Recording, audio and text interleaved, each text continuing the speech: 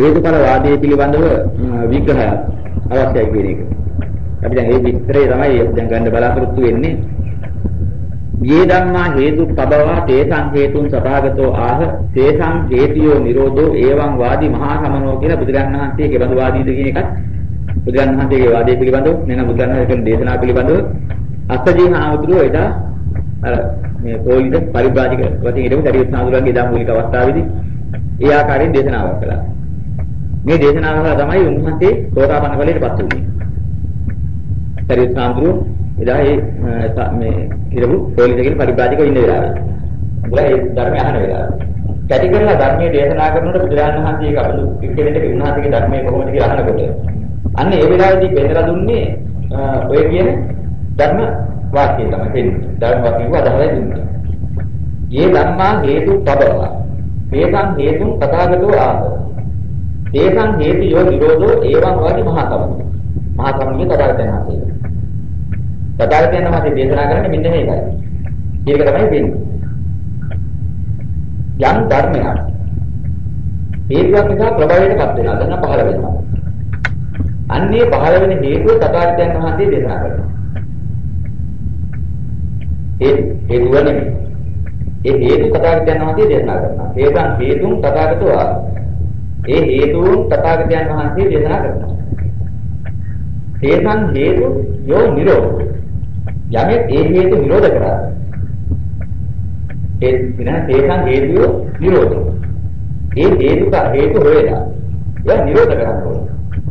ඒ තමයි මහා ශ්‍රමණයන් වහන්සේගේ අදහස කතාව. දැන් දේශනා. මෙන්න මේක තමයි මේ බුදුදහමේ තිබෙන මූලික මාර්ගයේ සම්පූර්ණට පරිකලා දුන්න ආකාරයක්. මෙන්න මේ ටික අරගෙන මේ ටිකෙන් අපි දැක ගන්න ඕනේ හේතු මොනවාද? හේතුන් පරිච්ඡ සම්පූර්ණ හේතු බංගා නිරුද්ධ. හේතු ප්‍රත්‍ය වේලා පහළ වෙනවා. සම්බුද්ධ වෙනවා. සම්බුද්ධ කියන්නේ භූතයන්ගේ සැබදී නේද? එක්වීම. ඇති වෙන්නේ. හේතු බංග නම් හිමෙන්නේ නැහැ. ඒ කියන්නේ මේ ලෝකයේ කිසිම දෙයක් කුමන ධර්මයක් ධර්ම කියන අර්ථයක් තියෙනවා. ධර්ම කියන්නේ යම් කිසි දෙයක් යම් ආකාරයෙන් දරන්නේ ඒ ධර්මයි. ධර්ම කියන එකේ අර්ථය ඒකයි. බුද්ධ ධර්ම කියනකොට අවබෝධය නැත්නම් සත්‍ය අවබෝධය යම් ධර්මයක් තුලින් දරන්නේ ඒක බුද්ධ ධර්මයි. ධර්ම කියන්නේ පොදු වචනයක්. ධර්ම කියන්නේ යම් දෙයක් යම් හේතුන්ගේ සමவாயයෙන් දරනවා. මෙන්න මේ අර්ථයෙන් ධර්ම කියනවා. ප්‍රේත බවක් යම් හේතුවකින් දරනවා. ඒක ප්‍රේත ධර්ම. යක්ෂ බවක් යම් හේතුවකින් දරනවාද යක්ෂ ධර්ම. මනුෂ්‍ය බවක් යම් හේතුවකින් දරනවාද මනුෂ්‍ය ධර්ම. දේව බවක් යම් හේතුවකින් දරනවාද දේව ධර්ම. බ්‍රහ්ම බවක් යම් හේතුවකින් දරනවාද බ්‍රහ්ම ධර්ම. බුද්ධ බවක් යම් හේතුවකින් දරනවාද බුද්ධ ධර්ම. දැන් ධර්ම කියලා හරියන්නේ නැහැ මොන ධර්මද? කොතනද? බුදුරණන් හතේ වෙන්නේ බුද්ධ ධර්මය. බුද්ධ බව යම් හේතුවකින් දරනවා නම් මෙන්න මේ හේතු කතාවටයි බුද්ධ ධර්ම. ඒක තමයි බුද්ධ ධර්ම. බුද්ධත්වයට ආපු කෙනා අත්තරින් නිදි නොවැළි යන පැත්තක් තියෙනවා. ඒක තමයි නිරෝධය. ධර්ම නිරෝධ කිරීම. බුද්ධත්වයට ආපු කෙනා තමයි මේ අවබෝධයෙන් එළිය කරගන්නේ. ඒක බුද්ධත්වයට පත් වෙන යම්කිසි විද්‍යාමානයක් තියෙනවා. ඒ තමයි අපි ඇති කරගත යුතු ධාතිය. අවබෝධයට හේතුකාරක වන ධාතියක් තියෙනවා. අන්න එතනපත් වෙන්න ඕනේ. හැම කෙනෙකුටම බුද්ධත්වයට පත් වෙන්න කිව්වේ ඒකයි. මේ ඔබ වරද්දාගත්තාම එන ඔබට ලෝත්‍රා බුද්ධිය කියලා වරද්දා ගන්නවා. හැම කෙනෙක්ම බුද්ධත්වයට පත් වෙන්න කිව්වේ මේ අවබෝධ කරගන්න දුරුදු තත්ත්වයට පත් වෙන්න ඕනේ. ඒ තත්ත්වයට පත් වුණාම අවබෝධයට අනුභව කරන්න යන්නේ ඒක ලැබෙනවා. පහුවිලා නෙමෙයි. බුද්ධ කියන තත්ත්වයට පත් වෙනකොටම අවබෝධයක් පෙරපත් නොවේ. පහන පත්තු කරනකොට ආලෝකයක් එතන. පහන පත්තු වීම සමග ආලෝකයේ විදීමත් එනවා. බුද්ධත්වයට සමග සත්‍ය අවබෝධය පූර්ණ වෙනවා.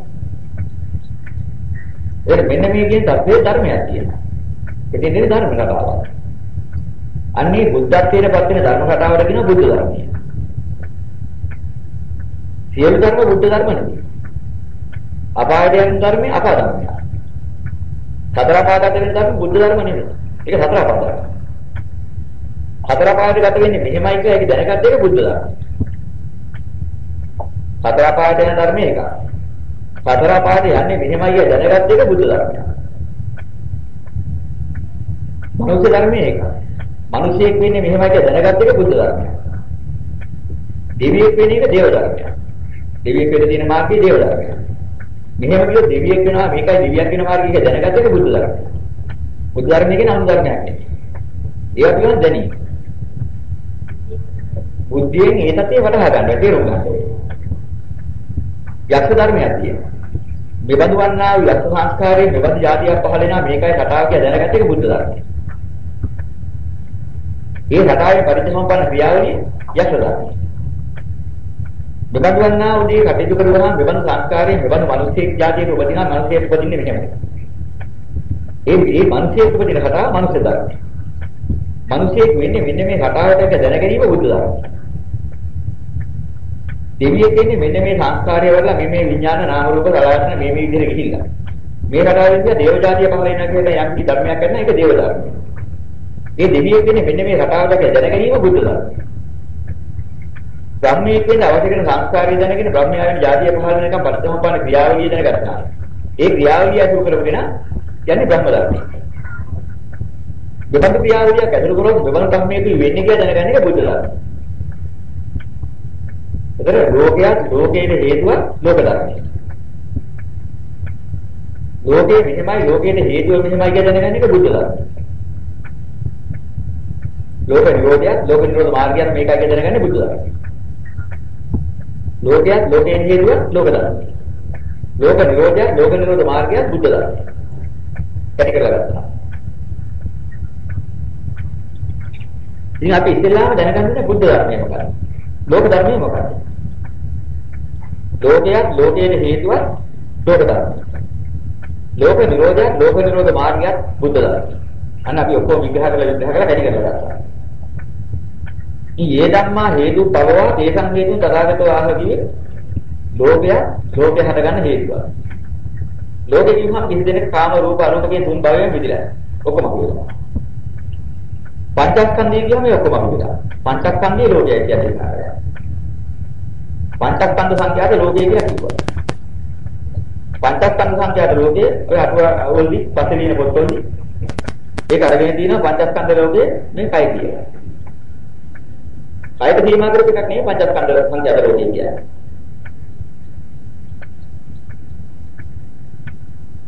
දුර වේවා ළඟ වේවා පේන වේවා නොපෙනෙන වේවා සියුම් වේවා ඝන වේවා අතීත වේවා අනාගත වේවා වර්තමාන වේවා රූපයයි සම්මත යමක් වේද රූපස්කන්ධයයි ශරීරයේ සීමා කරන්නේ නැහැ සම්මිතිනික හදලා විග්‍රහ කරන්නේ දුර වේවා ළඟ වේවා පේන වේවා නොපෙනෙන වේවා සියුම් වේවා ඝන වේවා අතීත වේවා අනාගත වේවා වර්තමාන වේවා වේදනායයි යමක් සම්මත වේද ඒ වේදනා ස්කන්ධය වේදනා ස්කන්ධය කියලා මේ ශරීරයේ කැපුමට වේදනාව විතරක්වත් එහෙම සම්බන්ධ කරලා සීමා කළේ නෑ. ඔය කිව්ව වේදනා ස්කන්ධයෙන් බැහැර වෙච්ච කිසිම වේදනාවක් ගැන හිතන්නේ නැහැ. අතීත වේදනාවක් හිතුවත් අනාගතයේ වෙන්නද බලාපොරොත්තු වෙන වේදනාවක් ගැන ආස්වාදෙ හිතුවා. මනෝ සංකල්පන කරුවා. දැන් විදින වේදනාව කියන මත් එකේ හිටියා. ඒ වගේම සියුම් ඝන දුර ළඟ කෙබන්තරේ වේදනාවයි යම් කිසි දෙයක් කතා කරනවා. පනවනවා. ඒ කියන්නේ වේදනා ස්කන්ධය. ඒ වගේම සංඥා හඳුනාගන්න එක. දුර වේවා ළඟ වේවා. දුර සංඥාවක් හරි ළඟ සංඥාවක් හරි හඳුනාගන්නවා. පේන වේවා නොපෙනෙන වේවා. පෙනෙන සංඥාවක් හරි නේද?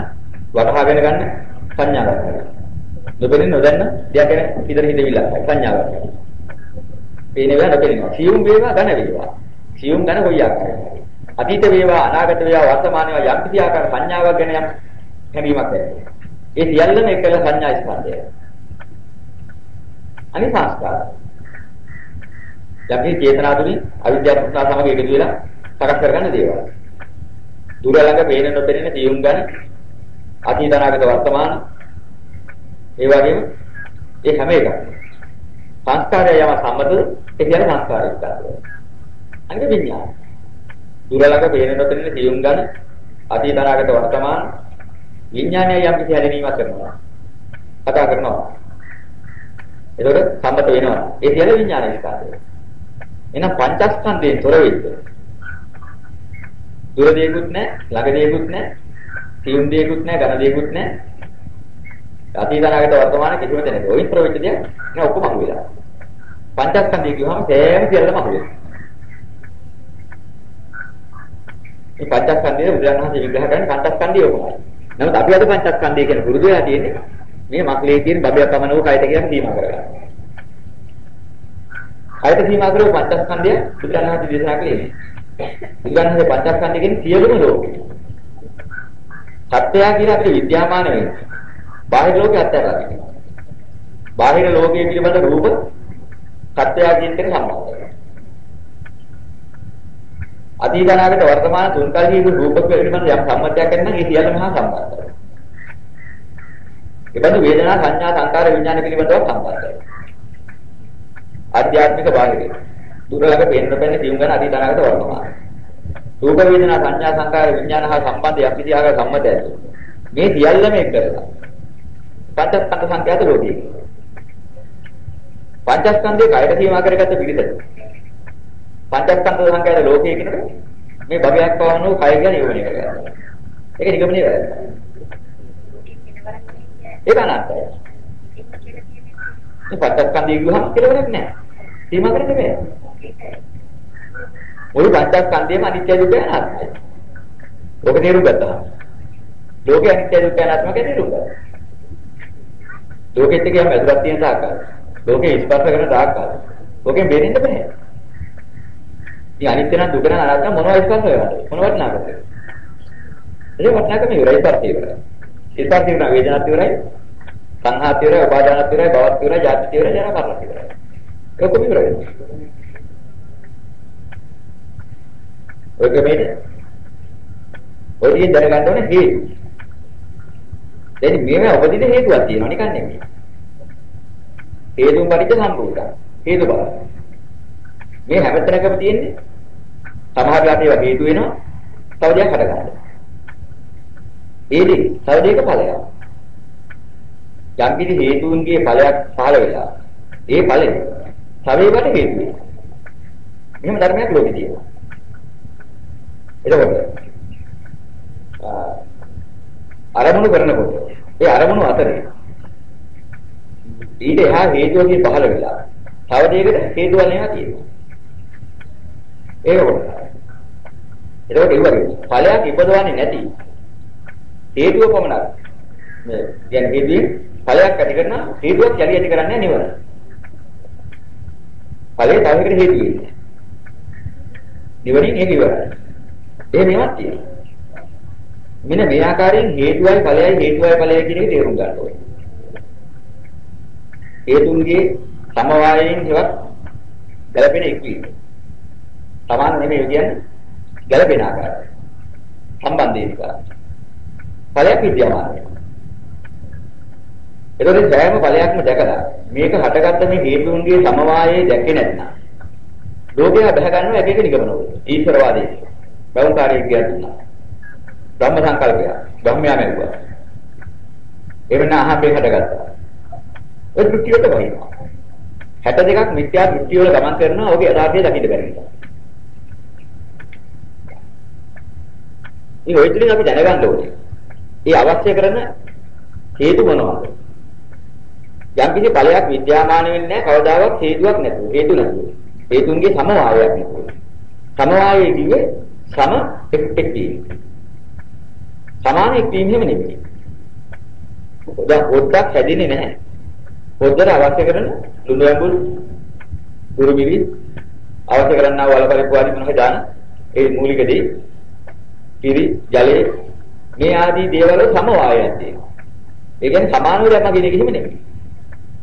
ලුණු ගන්නවා ග්‍රෑම් 100ක් මිරිහුත් ග්‍රෑම් 100ක් එදින් සෝදුරු මහදුරු ග්‍රෑම් 100 අලක් ග්‍රෑම් 100ක් පොල් කිරි ග්‍රෑම් 100 එහෙම ගන්න එකක් නෙමෙයි මේ සමவாய කියන්නේ. ඒ පොද්ද කියන එක නිර්මාණය වෙන්න ලුණු දාන්න ඕනේ මාත්‍රේ නම් ඒ සමෝලයක්. සමவாயයක් කළා. වැඩි ප්‍රමාණයක් ජලය අවශ්‍ය නම් ඒ ප්‍රමාණය දෙන්න. අය අවශ්‍ය ප්‍රමාණය. පොල් කිරි අවශ්‍ය ප්‍රමාණය දෙන්නේ ඒ ගන්නට. ඒක තමයි. ඒ වැඩේ සිද්ධ කරන්න සමவாயයේ කිව්වේ ඒකයි. මෙන්න මේ ආකාරයෙන් ලෝකයේ යම් කිසි ඵලයක් ඇති කරලා විද්‍යාමාන වෙන්නේ හේතුන්ගේ සමவாயය. ගැළපෙන ගණන්ට එකතු වෙලා. ඉතින් එකතු වීමක් ඇති වෙනකොට මේක වෙන්නේ. ඉතින් ඒක නිකන් නෙවෙයි. හේතු නිකන් එකතු වෙන්නේ. අන්නේ හේතු එකතු වෙන්නේ. යම් කිසි ක්‍රියා බලයක් ඕනේ. යම් ශක්ති බලයක් ඕනේ. මේ ශක්ති බලය කියන එක කවුරුත් හරපු එකක් නෙවෙයි. එහෙනම් අන්නේ ශක්ති බලය කවුද නිපදවන්නේ කොහොමද නිපදවන්නේ කියන එක බුදු පියාණන් වහන්සේ දැකලා. මෙන්න මේක දේශනා කළා. අවිද්‍යාවයි තෘෂ්ණාවයි කියන දේ මුල් කරගෙන. අන්න එතනින් පටන් ගන්නා වූ එක්තරා බලවේගයක් ක්‍රියාත්මක වෙන්න පටන් ගන්න ආරම්භය. ඒ ආරම්භයෙන් හට ගන්නා වූ ශක්ති විශේෂය තමයි ඔය සමவாயයට එකතු කරන්නේ.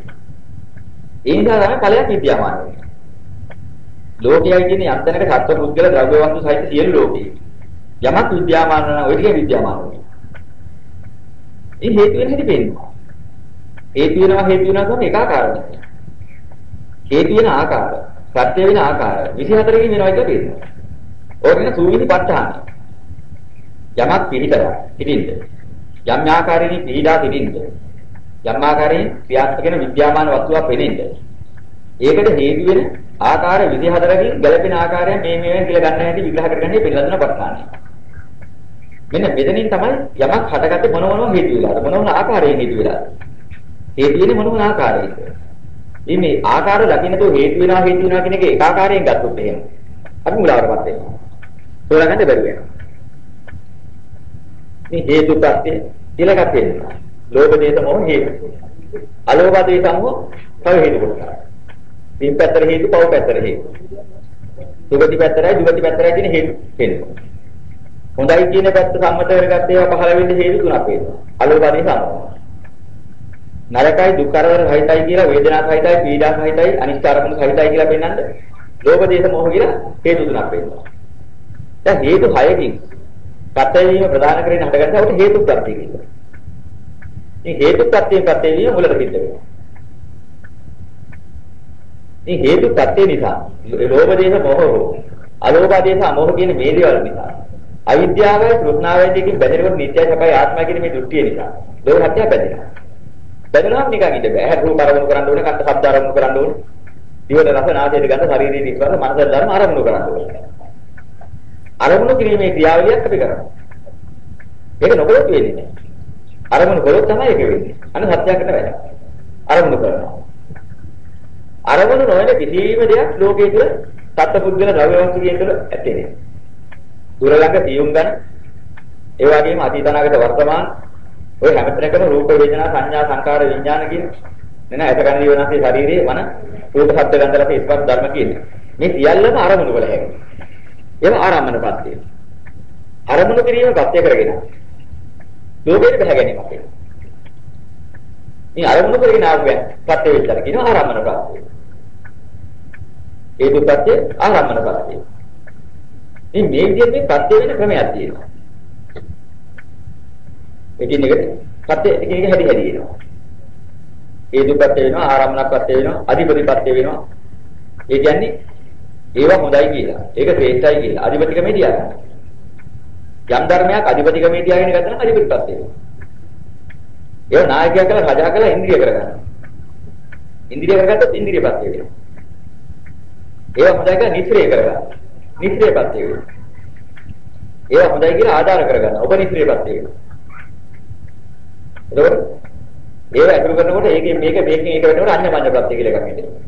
ඒකේ සම්බන්ධ වෙන්නේ. යමක් විද්‍යාමාන වෙන්න පහළ වෙන ආකාරය. මේ ඔය විදිහට ප්‍රත්‍ය විදි හතරකින්. එකින් එකට එක එක අවස්ථාවල ගැලපෙන අවස්ථාවෙදි ගැලපෙන ආකාරයට සම්බන්ධයක් ඇති කරගන්න. ප්‍රත්‍ය වෙන්නේ. 24 ආකාරයක් වෙනවා තියෙනවා. මේ අවිද්‍යාපත්‍ය සංඛාරා කියවහම අවිද්‍යාව සංස්කාරයෙන් ප්‍රත්‍ය වේ කියවහම මොන ප්‍රත්‍යද කියලා විග්‍රහ කරගන්න ඕනේ. අවිද්‍යාව සංස්කාරයෙන් පත්‍ය වෙන්නේ පත්‍ය 24 කොයි පත්‍ය වෙලා. සංකාරපත්‍ය විඥාන සංස්කාරපත්‍ය විඥාන වේ කිව්වහම අපි දැනගන්න ඕනේ මොන විදිහේ පත්‍ය විඥාන වුණාද. සංස්කාර විඥාන පහල කරන්න පත්‍ය වෙන්නේ. කෙබඳු ආකාර පත්‍යයකින් පත්‍ය වුණා. මෙන්න මේ වගේ විශාල විග්‍රහයක් කරන්න ඕනේ මේ පත්‍ය තෝරගන්න. හේතුවක් නිසා ඵලයක් පහල වෙනවා කියව ඵලියද? ඒක විග්‍රහයෙන් නෑ වැටහෙන්නේ. අන්න ඒක වටහා ගැනීම තමයි. කුමන ආකාරයෙන් හේතු වුණා. මේ ඵලයේ නිබඳුනේ මොන ආකාරයෙන් එකතු වෙලාද? ඔය දෙක දකින්න ඕනේ. සහජාත ප්‍රත්‍ය. සහජාත කියලා කියන්නේ සහයෝගයේ දීලා පහළ වෙනකොට ඒකත් එක්කලා ඒකට සම්බන්ධ වෙලා පහළ වෙනවා. සහජාත ප්‍රත්‍ය. ලෝකයේ හට ගැනීමට හේතුව වෙන්නා තියෙන්නේ සහජාත ප්‍රත්‍ය එතන ලෝක හැදීමට ප්‍රධාන හේතු වුණා. හැබැයි මුලේවත් දරලා ප්‍රධාන හේතු හය තියෙනවා. ලෝකේ හටගන්න. ලෝකේ විහඳ අපි ඉතල පංචස්කන්ධ සංඛ්‍යාත ලෝකේ. පංචස්කන්ධ සංඛ්‍යාත ලෝකේ කියනවා මේ කය විතර සීමා කරලා නැහැ. සියලුම ලෝක. අචින්ත්‍ය වූ අප්‍රමාණ වූ සියලුම ලෝකවල සම්බන්ධයි. ඒ ලෝකයන් හට ගැනීමට ප්‍රත්‍ය වුණු ආකාරය තියෙනවා. අන්නේ ප්‍රත්‍ය වුණු ආකාරය තමයි හේතුඵල වෙන්නේ.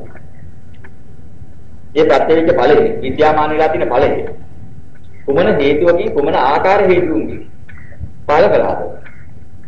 මෙන්න මේක අරගත්තා. කිසිම දෙවියෙක් කිසිම පුද්ගලයෙක් කිසිම ප්‍රධානියෙක් වෙන් වෙච්ච ප්‍රධානියෙක් මේක පහළ කළේ නැහැ. මේ දයන්තිය ලෝක සත්‍යයේ අවිද්‍යාව තෘෂ්ණා සහගත ගමනක් මුල් කරගෙන. නිත්‍යයි සකයි ආත්මයි කියන මේ දෘෂ්ටිය මුල් කරගෙන. බහැගත් තීරණ තමයි මේ ඔක්කොම. ඒ බහැගත් තීරණ වල ප්‍රතිඵල හතරයි මේ ආරම්භය. පටන් ගන්න. ඒ තීරණේ අයින් කරලා නිත්‍යයි සකයි ආත්මයි කියන මිත්‍යා දෘෂ්ටිය වැරදි දෘෂ්ටිය අයින් කරලා. අනිත්‍යයි දුකයි අනාත්මයි කියන දේ තේරුම් ගන්නවා. ඒ දකින්නකොට අර දෘෂ්ටිය කැපිලා. අවිද්‍යාවත් එක මට්ටමකට කැපිලා ගියා, තෘෂ්ණාවත් එක මට්ටමකට කැපිලා ගියා. ඊට පස්සේ දැකපු දහම් වඩනවා, භාවනා කරනවා. අනිත්‍ය වෙන්නේ මෙහෙමයි, දුක් වෙන්නේ මෙහෙමයි, අනාත්ම වෙන්නේ මෙහෙමයි කියලා දැකපු ඇත්ත, දැකපු සත්‍යය. භාවනා කරනවා කියන්නේ ඒක වඩන එකයි. එකපාරක අනිත්‍ය බව ඇත්ත බව අහනවා. දැන් අනිත්‍යයි නිට්ටයයි කියනකොට ඔයගොල්ලෝ මොකක්ද තීරණය කරන්නේ? අවංග තීරණය මොකක්ද? අනිත්‍යයි කියන්නේ. බෞද්ධයෙක්ගෙන් ඇහුවනම් එයා දෙනවා විදියට. සැපයි දුකයි කියනකින් ඔබ දාන තියෙන අවංග තීරණය මොකක්ද? දුකයි කියන්නේ. ආත්මයි අනාත්මයි කියන එකෙන් දාන තීරණය මොකක්ද? අනාත්මයි කියන්නේ. උත්තරේ දෙනවා. හැබැයි උත්තරේ දුන්නට බැලිලා නැහැ, ඉවර නැහැ. කොහොම බන්ධනේ ගැලවුණා? අනිත්‍යද නිත්‍යද අනිත්‍යයි කියලා උත්තර දෙනවා. දුක හැබදකින් කොහොමද වටනකවා දුක දෙනවා කියන උත්තර දෙනවා. ආත්ම අනාත්ම දෙකින් හදවම අනාත්මයි කියලා උත්තර දෙනවා. ඔය ගැන සැකද? නෑ සැකත් නෑ. දැන් ඒ ටිකත් හරි ගියා. මේ ඒ ටික හරි ගියා. හේතුන්ගේ ඵලයක් හට ගන්න හැටි දකින්නවා, හේතු නැත්නම් ඵලෙ නැති වෙන හැටි දකින්නවා. ඒ දී දැකලා පස්සේ කවුරුත් කරන එකක් නෙමෙයි. මේ හේතුන්ගේ ප්‍රතිඵලය මේ යන්නේ ඒකත් දකින්න. ඒකෝට යම් කිසි ආකාර සංකල්පයක් වෙනවා, නීතරවාදයක් තිබෙනවා, මෞන් කාරකමක් තිබෙනවා, කාට හරි මේ ලෝකේ පැවරුවා නම් ඒක යටත් වෙන කෙනෙක් කාගේවත් එකක් මෙතන නෑ. මේක මේ සෑම දියුණු සත්‍යයම තම තමන් විසින් ගෙනින අවිද්‍යාව තෘෂ්ණා කියන මේ ක්‍රියාදාමය. නිත්‍යයි සපය ආත්මා කියන දෘෂ්ටිය නිසා හටගන්න අවිද්‍යාව තෘෂ්ණාවන් නිසා. ඉතින් මේ හේතු හදාගෙන මේ හේතු හයක ගමන් කරගෙන ආරමුණු කරගෙන මේ පටන් ගන්නවා. හේතු ප්‍රත්‍ය ආරම්භන ප්‍රත්‍ය අධිපති ප්‍රත්‍ය මේ නිත්‍ය ප්‍රත්‍ය ඉතින් ඔහොම එකිනෙකට සම්බන්ධ වෙලා මේ සූවිසි ප්‍රත්‍යයන්ගෙන් ගැලපෙන එක තැනට ගැලපෙන විදියට. ප්‍රත්‍ය වී මේක සකස් වෙනවා. මෙන්න මේ ටික අපි දකිනකොට අපිට ඉස්සෙල්ලාම දැක්ක පළියෙද මේ සියල්ල අත්හැරෙන්නේ. අන්න ඒ හරියටම දැක්කොත් අත්හැරෙන කාරණා තුන තමයි ආත්ම දෘෂ්ටි. සක්කාය දිට්ඨිය, විචිකිච්ඡා, සීලබ්බත පරමාර්ථය. හැබැයි කාමරාගයයි පටිඝයයි කියන දෙකේ අපාගත වීමට හේතුව දූෂණය අත්හැරෙනවා. කාමරාගයේ පටිඝය අත්හැරෙන්නේ නැහැ ඒවල.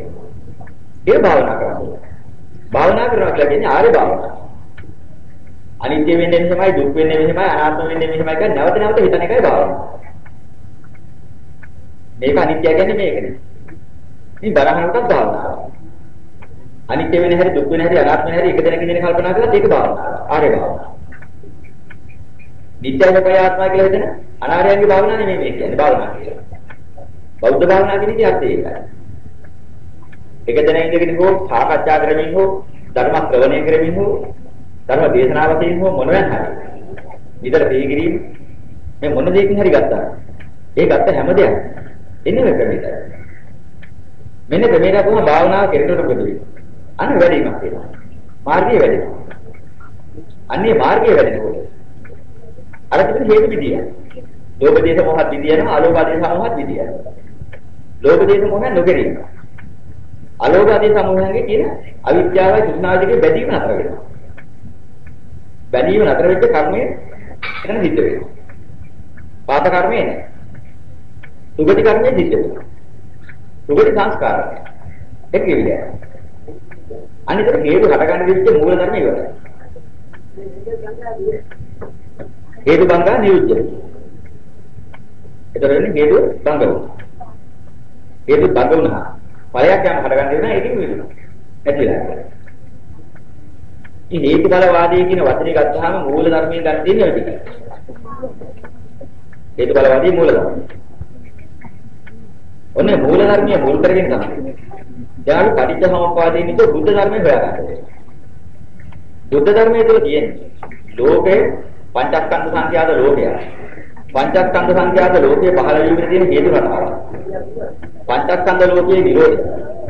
පංචස්කන්ධ ලෝකයේ නිරෝධ කරන මාර්ගය. මෙන්න මේ කියන කාරණාත්මක පිළිබඳව ගත්තාම හේතුවක් දකිනවා, ඵලයක් දකිනවා, හේතු නිරෝධයක් දකිනවා, ඵල නිරෝධයක් දකිනවා. දැන් මෙන්න මේ මූල ධර්මයේ පිළිදලා වුණා. මේ ටිකේ පිළිදලා වුණා. පටිච්චසමුප්පාදයේ තුලින් බුද්ධ ධර්මයේ තේරුම් ගන්න. බුද්ධ ධර්මයේ හේතු බලවාදී තේරුම් ගන්න. මේ බුද්ධ ධර්මයේ හේතු බලවාදී ඔය වගේ තේරුම් ගත්තා. අන්න බුදුරජාණන් වහන්සේ දේශනා කරේ පටිච්චසමුප්පාද විග්‍රහය. පටිච්චසමුප්පාද නිරෝධ විග්‍රහය. දැන් මෙන්න මෙතෙන්ට තියාගෙන තේරුම් අරගෙන ඕනේ. අපි ඔක තේරුම් ගන්න. එතන යෝ පටිච්චසමුප්පාදං පස්සති තෝ ධම්මං පස්සති. යමේ පටිච්චසමුප්පාදයේ දකිනවා.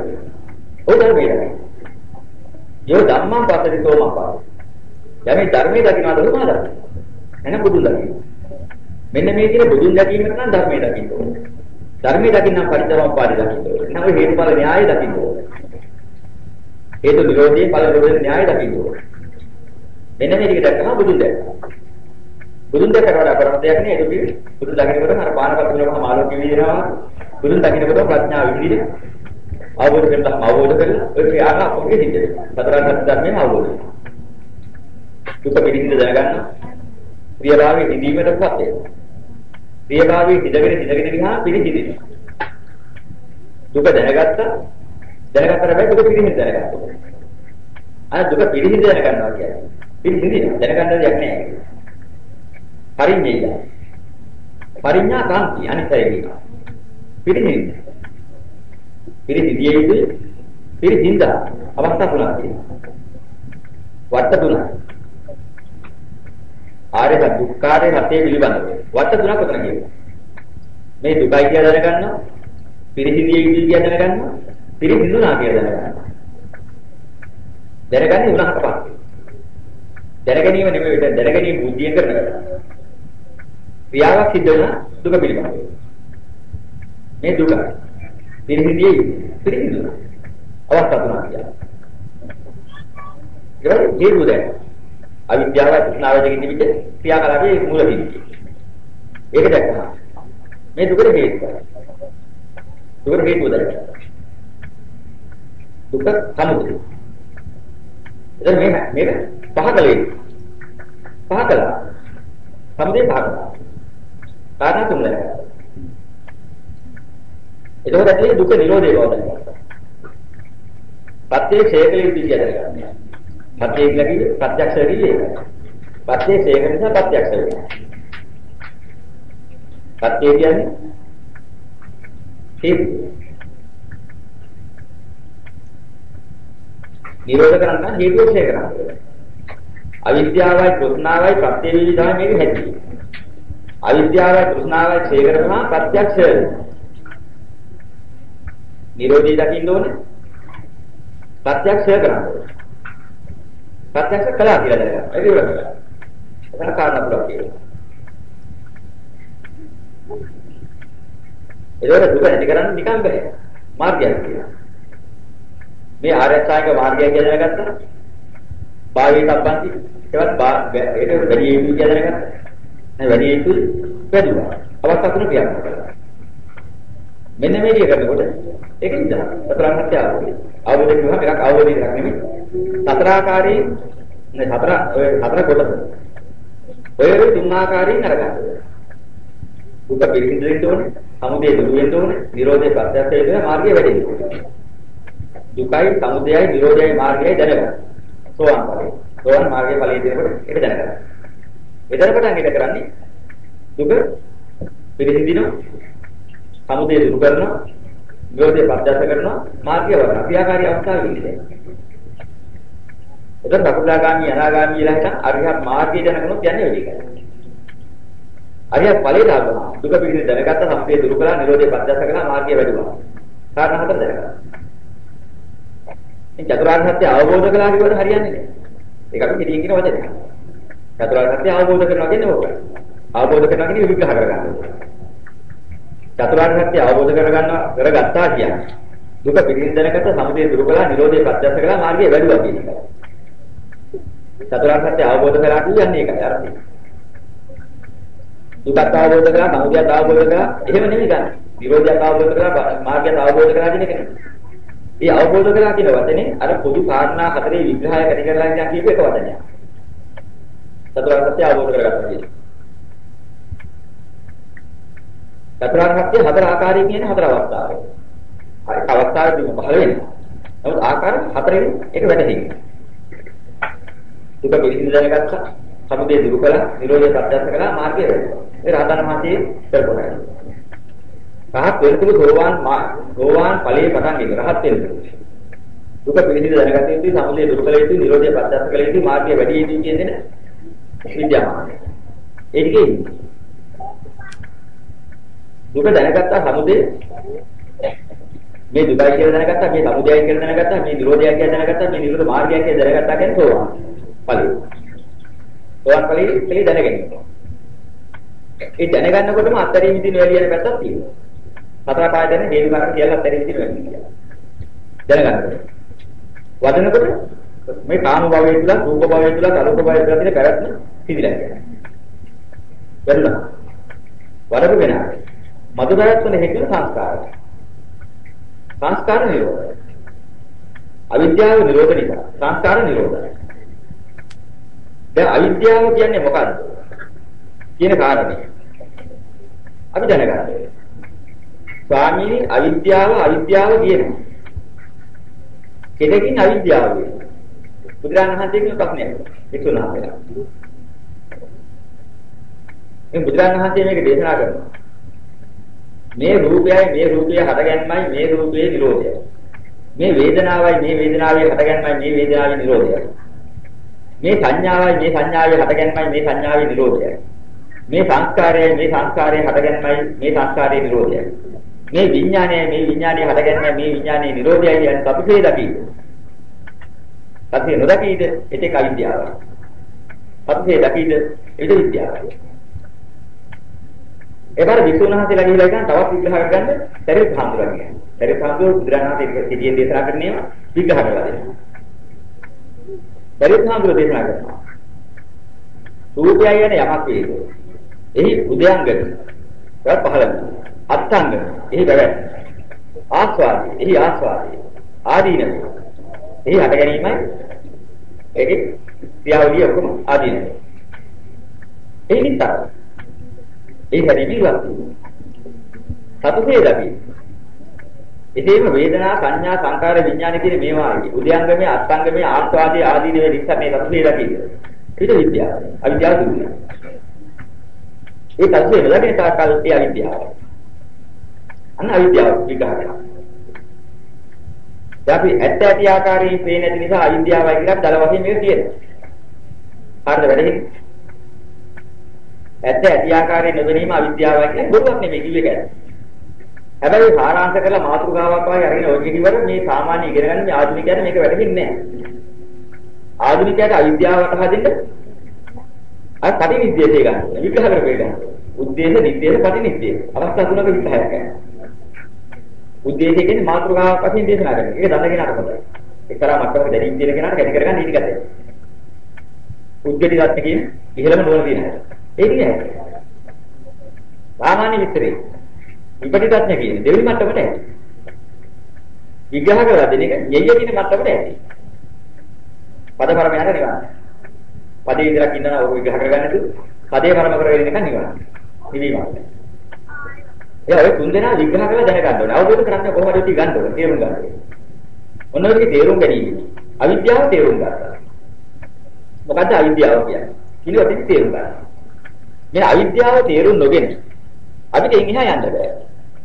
අවිද්‍යාවයි සඳහන් කළේ. අවිද්‍යාව කියන වචنين අදහස් කළේ. මොනවාද කියන එක හොඳට පැහැදිලිව තේරුම් ගන්න ඕනේ එහාට යන්න. ඒක පළවෙනි කාරණා. එතන මේ අවිද්‍යාව කියන දකින්න. අවිද්‍යාව ගත වුණාම මොකද වෙන්නේ? ඔන්න ඊට ගන්න.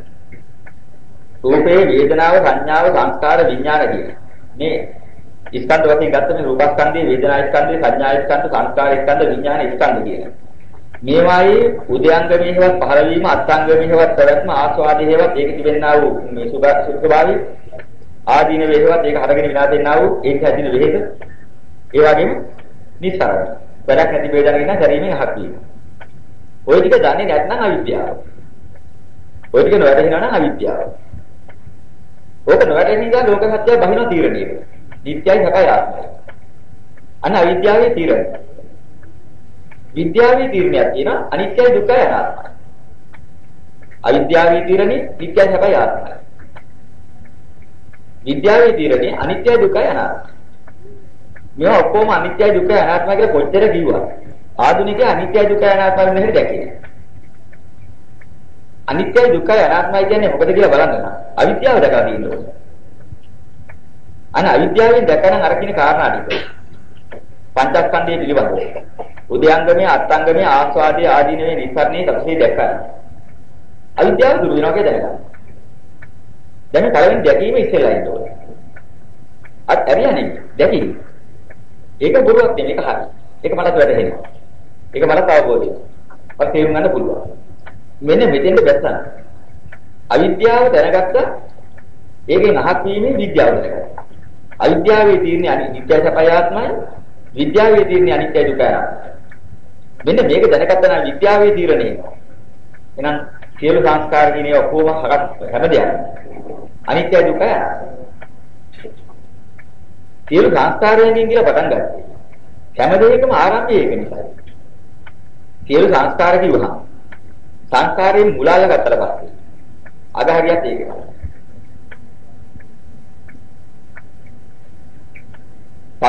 පතුලෙන් දරා සිටිනවා පොළොවට. අය පතුලෙන් පොළොවට දරා සිටින නිසා කකුල් දෙක උඩ පතුල දරා සිටිනවා. ඒතර කලය උඩ දණිස දරා සිටිනවා. ඊගදී ඉඳලා හිටන් පල්ලේ හැරි කකුල උඩ දරා සිටිනවා. කඳ හරියේ උඩ බෙල්ල දරා සිටිනවා. බෙල්ල උඩ ඔළුව දරා සිටිනවා. ඒ ඔක්කොම පාලේහාම කැල්ලෙන් අල්ලගත්තාම රොක්කම කියලා. ඒ වගේ. සංස්කාර අනිත්‍ය නැ විඥාන නිට්ටය වෙන්නේ. සංස්කාර අනිත්‍ය වේද විඥාන අනිත්‍යයි. ඒ අනිත්‍ය විඥානයෙන් නැගෙන නාම රූපත් අනිත්‍යයි. පරායතන ස්පර්ශ වේදනා තණ්හා උපාදාන භව ජාති ඔක්කොම අනිත්‍යයි. මුල අල්ලපුවාම අග තේරුම් ගන්න ඕනේ. ඒ මත පීඩා තියෙන සියල්ලම තේරුම් ගන්න ඕනේ. සංස්කාර දුරුුනේ නැත්නම් විඥාන දුරු වෙන්නේ නැහැ. මට විඥාන එපා කිව්වද? මට මේ නාම රූප එපා කරන මේ හරියන්නේ නැහැ. ඒවා යම් පිට්ටන් ලැබති තම්පි දුක්ඛ. කැමැති යමක් නොලැබෙයි ඒ දුකයි කියේට වැඩෙනවා. කැමැත්තෙන් කරන්න බෑ නේද? සංස්කාර කියනවා. විඥාන අපරත් නතර කරන්නේ. සංස්කාර පුණ්‍ය වේද. විඥාන පුණ්‍ය වේද. සංස්කාර අපුණ්‍ය වේද. විඥාන අපුණ්‍ය වේද. සංස්කාර ආනෙන් ජාති වේද විඥාන ආනෙන් ජාති. සංස්කාරය යම් ආකාරයයි විඥානයේ ආකාරයයි. සංස්කාර අනිත්‍යද විඥාන අනිත්‍යයි. සංස්කාර දුකද විඥාන දුකයි. සංස්කාර අනාත්මද විඥාන අනාත්මයි. සංස්කාරය යම් ආකාරයක්ද ඉන්හයවත් ඒවා. එතකොට සංස්කාර දුක නම් විඥාන දුකයි. විඥාන දුක නම් නාම රූප දුකයි. නාම රූප දුක නම් සලආයතන දුකයි. සලආයතන දුක නම් ස්පර්ශ දුකයි. ස්පර්ශ නම් වේදනා දුකයි. වේදනා නම් තණ්හා දුකයි. තණ්හා දුක නම් උපාදානය දුකයි. උපාදාන දුක නම් භවය දුකයි. භව දුක නම් ජාතිය දුකයි. ජාති දුක නම් ජරා මරණ දුකයි. අන්න දුක දුකාර සත්‍ය දැනගන්න ඕනේ. සංස්කාර දැනගත්තාම සංස්කාර මත පිහිටා හැදුනා වූ සියලු ලෝකේ විජාති. සංස්කාර පුණ්‍ය නම් විඥානත් පුණ්‍යයි. නාම රූපත් පුණ්‍යයි, සලආයතනත් පුණ්‍යයි, ස්පර්ශත් පුණ්‍යයි, වේදනාත් පුණ්‍යයි, තණ්හාත් පුණ්‍යයි, වේදනා තණ්හා නිමිති වේදනාත් පුණ්‍යයි, වේදනාපත්‍ය පහදෝ විග්‍රහ වෙලා යනකොට ප්‍රහාදයක් පුණ්‍යයි. ප්‍රහාරපත්‍ය අදිමොක්කෝ කියන අදිමොක්කයක් පුණ්‍යයි. ඊට භවයක් පුණ්‍යයි, පුණ්‍ය භව. ජාතියක් පුණ්‍යයි, පුණ්‍ය ජාති. හැබැයි මොන ජාතිය ජරා මරණ තියෙනවා. පුණ්‍ය ජාතිය වල ජරා මරණ තියෙනවා, අපුණ්‍ය ජාතිය වල ජරා මරණ තියෙනවා. මේ සංඥා ඒකවල සංස්කාර අපුණ්‍ය වේද විඥාන අපුණ්‍ය වේද. එයා නාම රූපත් අපුණ්‍යයි. يعني අපුණ්‍ය කියන්නේ පව්. පව්. අපි දැන් උතර මතක තියාගන්න. ඊට පස්සේ අවස්ථාවේදී අපි ඊළඟට කොටස ගමු. දැන් පුදුජාට යවත්තා. අපි මේ ඉස්සෙල්ලා නැවැත්තියේ කොතනද? අවිද්‍යාව ගැන විග්‍රහ කළා. අවිද්‍යාව කියන්නේ මොකක්ද කියන කාරණේ. ඊට පස්සේ අපි සංස්කාර පිළිබඳව ඊළඟ අවස්ථාවට බයින්ඩයි ලැහැත් වෙන්නේ. දැන් මේ මාතෘකාව වශයෙන් ජීව කල්පිත හේතුඵල පිළිබඳව හේතුඵල වාදයේ කියන වචනේ අරගෙන තමයි අපි මේ විග්‍රහ කරන්නේ. ඉතින් මෙතෙන්දි දකින්න ඕන හේතුඵල දැකීමේදී හේතුඵල දකින චක්‍රය තමයි පටිච්චසමුප්පාද චක්‍රය. මේ පටිච්චසමුප්පාදයේ පිළිබඳව ගන්නකොට ගා විග්‍රහ කරගන්න ඕන දෙයක්. පටිච්චසමුප්පාදයේ කියලා අපි වචනයෙන් කියවට පටිච්චසමුප්පාද විභංගය කියලා. විභංග ප්‍රකරණයේ විග්‍රහ කරන අර්ථය දැනගන්න ඕනේ. අපි අර ඉස්සෙල්ලා කිව්වා විශේෂත්ව ධර්මයක් තියෙනවා. විශේෂත්ව ධර්මයේ තමයි තියෙන්නේ ත්‍රිපිටකයේ. ත්‍රිපිටකයේ තුල අභිධර්ම පිටකයේ. මේ අභිධර්ම පිටකයේ තියෙන විභංග ප්‍රකරණයේ පටිච්චසමුප්පාද විභංගය කියලා. විභංගය කියලා කියන්නේ බෙදලා දක්වනවා. වෙන් කරලා බෙදලා දක්වන්නා වූ පටිච්චසමුප්පාද චක්‍ර හතාව. මේ පටිච්චසමුප්පාද චක්‍ර හතාව තේරුම් ගන්නේ නැතුව පොදුවේ පෙන්නපු විස්තරය අරගෙන විතරක් මේක විග්‍රහ කරගන්න බෑ. දැන් අවිද්‍යාපත්‍ය සංඛාරා සංඛාරපත්‍ය විඥාන විඥානපත්‍ය නාම රූපං නාම රූපපත්‍ය සලආයතන සලආයතනපත්‍ය පස්සෝ පස්සපත්‍ය වේදනා වේදනාපත්‍ය තණ්හා තණ්හාපත්‍ය උපාදාන උපාදානපත්‍ය භව භවපත්‍ය ජාති ජාතිපත්‍ය ජරා මරණ ශෝක පරිදේව දුක්ඛ දෝමනස උපායස සම්භවಂತಿ ඒ මේ දසකේ වෙලස දුක්ඛ කන්දස සමුදය හොති කියන මේක තමයි අපි දැනට දැනුවත් වෙන්නේ පරිච්ඡේදසමුප්පාදේ. දැන් මේකෙන් වෙන්නේ මොකද්ද? සියලු පටිච්චසමුප්පාදයේ පොදු න්‍යාය ධර්මයක් වෙයි වෙන්නේ. දැන් මේක විභංග ප්‍රකරණයේ පෙන්න බෙදලා. මේ බෙදලා පෙන්නනකොට මෙතන අපි තේරුම් ගන්න ඕන හුඟා කාරණා තියෙනවා. මේ පටිච්චසමුප්පාදයේ කියන වචනයෙන් අපිට පෙන්නපු සිද්ධිය ඉස්සෙල්ලා බලන්න ඕනේ. පටිච්ච කියන වචනයෙන් පෙන්නලා තියෙනවා යම් කිසියක් ප්‍රත්‍ය වේලා එක් වෙන හැටි. අනුකූලව යහපත් අවශ්‍ය දේට එකතු වෙලා හිටන් එක් වෙන්නේ කොහොමද? ඒ සාමූහික වීමෙන් උපාදයක් ඇති වෙන්නේ කොහොමද? කියන විස්තරය. මේ පටිච්චසමුප්පාද කියන වචනේ මේක කිව්වහම ඒකාකාරයකින් සියලු දේ පටිච්චසමුප්පන්න වෙන්නේ නැහැ. පටිච්චසමුප්පාද විභංගයක් තියෙනවා. කුසලයෙන් පහළ වෙන දේ පහළ වෙන හටාව වෙනයි. අකුසලයෙන් පහළ වෙන හටාව වෙනයි. ආර්ය මාර්ගයේ පහළ වෙන හටාව වෙනයි. අර පොදු පටිච්චසමුප්පාද ලක්ෂණයෙන් ඒ ටික කිව්වට දැන් මේවා කොහොම විග්‍රහ කරගන්න ඕනේ. ඒ වගේම ප්‍රතිසන්දියක් ඇති කරන පටිච්චසමුප්පාදයේ වෙනයි. ප්‍රවෘත්ති විභාගවත් ඉපදුනාට පස්සේ ඒ උත්පත්තිය තුළ යද්දව තුළ ඉන්නකම් අතරමඟ උත්පත්ති තියෙනවා. එයා මේ කියන්නේ මේ කය මැරිලා කය නැවත වාරයක් හැදෙන එක එහෙම උත්පත්ති නෙමෙයි. සුත වෙලා පරිසන්දියක් ලැබෙන උත්පත්ති ඇරෙන්න. තව තවත් තියෙනවා ප්‍රවෘත්ති උත්පත්ති කියලා. දැන් එක වෙලාවක මිනිහෙක් සත්පුරුෂ ගතියෙන් ඉන්නවා. තව වෙලාවක පරම අසත්පුරුෂයා වගේ ඉන්නවා. තව වෙලාවක යහා වගේ ඉන්නවා. තව වෙලාවක මහා රාජික පුද්ගලයෙක් කියලා ඉන්නවා. සමහරවල් දෙවියෙක් වගේ ඉන්නවා. මේ ජීවිතය තුළ තමා අදහස් දරන හැටියට ඒ தත්ත්වයන්ටපත් වෙන අවස්ථා. ඉතින් දෙවියෙක් වාගේ කටයුතු කරන අවස්ථාව මිනිස්සෙක් හා සමාන නැහැ. මිනිස්සෙක් වාගේ කටයුතු කරන අවස්ථාව දෙවියෙක් සමානව යකෙක් සමානව නැහැ. මේ අත්‍යවශ්‍ය තුළ ජීවත් වෙන සත්‍යය මේ බඳු අවස්ථාවන්ට බහිනවා. මේකත් පටිච්චසමුප්පාදයි. මේකට කියනවා ප්‍රවෘත්ති පටිච්චසමුප්පාදය. මේ ප්‍රවෘත්ති පටිච්චසමුප්පාදය එක විදිහක්. සුත වෙලා පටිසන්ධියක් ලබන පටිච්චසමුප්පාදය තව විදිහක්. සුත වෙලා පටිසන්ධියක් ලබන පටිච්චසමුප්පාදය ආරම්භ වෙන්නේ කොහොමද? ඒක ක්‍රියාත්මක වෙන්නේ කොහොමද? ඒක වෙනම දැනගන්න ඕනේ. ප්‍රවෘත්ති වශයෙන් කියන උපන්නට පස්සේ ඉපදුන සත්‍යයට පටිච්චසමුප්පන්න ක්‍රියාවලියක් තුළින් සත්පුරුෂයා හැදෙනවා, අසත්පුරුෂයා හැදෙනවා, යක්ෂයා හැදෙනවා, මිනිස් යක්ෂයා, මිනිස් ප්‍රේතයා, මිනිස් භූතයා, මිනිස් තිරිසනා, මිනිස් දෙවියා මෙහෙමත් අවස්ථාවක්. මේවත් උත්පත්ති. මේ උත්පත්ති යන පටිච්චසමුප්පන්න කතාවක් තියෙනවා. එහෙනම් පටිච්චසමුප්පාදය කියවහම අර කෙටියෙන් සාරාංශ කරලා පොදු උපයේ වෙන්න පුදී ඇරෙන්න. ඒක විග්‍රහ කරලාම ගන්න ඕනේ. ඒ විග්‍රහ කරන විශේෂත්ව ධර්මයේ තමයි විභංග ප්‍රකරණේ තියෙන්නේ. විභංග ප්‍රකරණේ පටිච්චසමුප්පාද විභංගය කියන කොටසේ විභංග වෙන් කරලා තියෙනවා. එතනින් ඕනේ විස්තර බලා ගන්න. එහෙනම් අපි පැටලෙනවා. ඒ නිසා තමයි පටිච්චසමුප්පාදයේ මේ තරම් ගැඹුරු වෙලා තියෙන්නේ. පටිච්චසමුප්පාදින් ධර්ම දේශනාව කරන ගමන් හරියම ගැඹුරු හැටියට සලකනවා. සලක හේතුඵල න්‍යාය පෙන්වන්න ගියොත් ඒවල විග්‍රහ කරගන්න වෙනවා. ඒ විග්‍රහය බලන්නේ නැතුව අපිට කවදාවත් පටිච්චසමුප්පාදයෙන් ඔය තීරණය ගන්න බැරුව යනවා. දැන් අපිට කියන අවිද්‍යාව පත්‍ය සංඛාරා. අවිද්‍යාව පාප ධර්මයක් හැටියට පෙන්නනවා. අවිද්‍යාවයි මෝහයයි සම්බන්ධ කරලා පෙන්නන එක පාප ධර්ම හැටියට. මේ සංස්කාර වල පෙන්නන පුඤ්ඤාවි සංකාර කියලා. මේ පාප අවිද්‍යාවගේ පුඤ්ඤාවි සංකාරයේ ඉන්නේ කොහොමද කියලා ප්‍රශ්නයක් වෙනවා. අවිද්‍යාව පාප නම් අවිද්‍යාවේ පාපේ නැගිනේ පාප දෙයක් නිසා. කොහොමද පුණ්‍ය දෙයක් නැගින්නේ? දැන් ප්‍රශ්නයක් වෙනවා. අවිද්‍යාව පාපයක්. කොහොමද ආර්ය මාර්ගයක් අවිද්‍යාව මුලක අවිද්‍යාපත්‍ය සංකාර කියලා නැගෙන්නේ? දැන් අපි ගැටලුවකටපත් වෙනවා.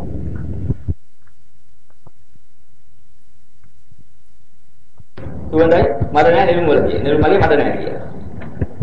එතකොට එතන සම්බන්ධ කරලා ගන්න ගියාම ඒක මද බාහිර දෙයක්. මඩෙන් නෙළුම් හැදෙනනේ නෙළුම් ඇටේ පැල වෙලා නෙළුම් හැදෙනවා. මද ආහාරයක් කරගන්න. ඒක ආහාරයක් කරගෙන ඒකෙන් වෙන දෙයක් නිෂ්පාදනය කරගන්නවා. ඉතින් මද කැත වෙලා තියෙන්නේ අපේ සම්මතය. ඒක අපේ සම්මතය ඒක ගත්තට හරියන්නේ නැහැ. ඒකට අවශ්‍ය කරන දේ නිර්මාණය වෙන්නේ නෙළුම් පැලේට අවශ්‍ය දේ නිර්මාණය වෙන්නේ නෙළුම් ඇටෙන් හරගත්ත පැලේ තුල. ඒ නිසා මේ වගේ තියෙනවා යමක් නිර්මාණය වෙන ශක්තියක්. ඒ ශක්තිය විශේෂයෙන් හරියට හොයාගන්න ඕනේ. අවිද්‍යාව මදට උපමා කරලා ඉතින් එහෙම ගන්න ගියාම ඒ උපමාව ගැලපෙන්නේ නැති වෙනවා. අවිද්‍යාව මුල් වෙලා අවිද්‍යාවෙන් පහළ කරන ධර්මයක් තියෙනවා නම් අන්න නෙළුම් ඇටේ කොස් ගහක් හැදුනා කිව්වොත් ඒක හරියන්නේ නැහැ. ඒ වගේ බීජයක් තියෙනවා. ඒ හටගන්න බීජයක් හටගන්න ක්‍රමයක් තියෙනවා. අවිද්‍යාව කියලා කියන එක තමයි අපි ඇත්ත ඇති ආකාරයෙන් වැටහීම නොවැටහීම අවිද්‍යාවයි කියන වචනේ විග්‍රහ කළා. පංචස්කන්ධය පිළිබඳව ඒක හටගන්න ආකාරය. ඒ වගේම ඒක පවතින හැටි.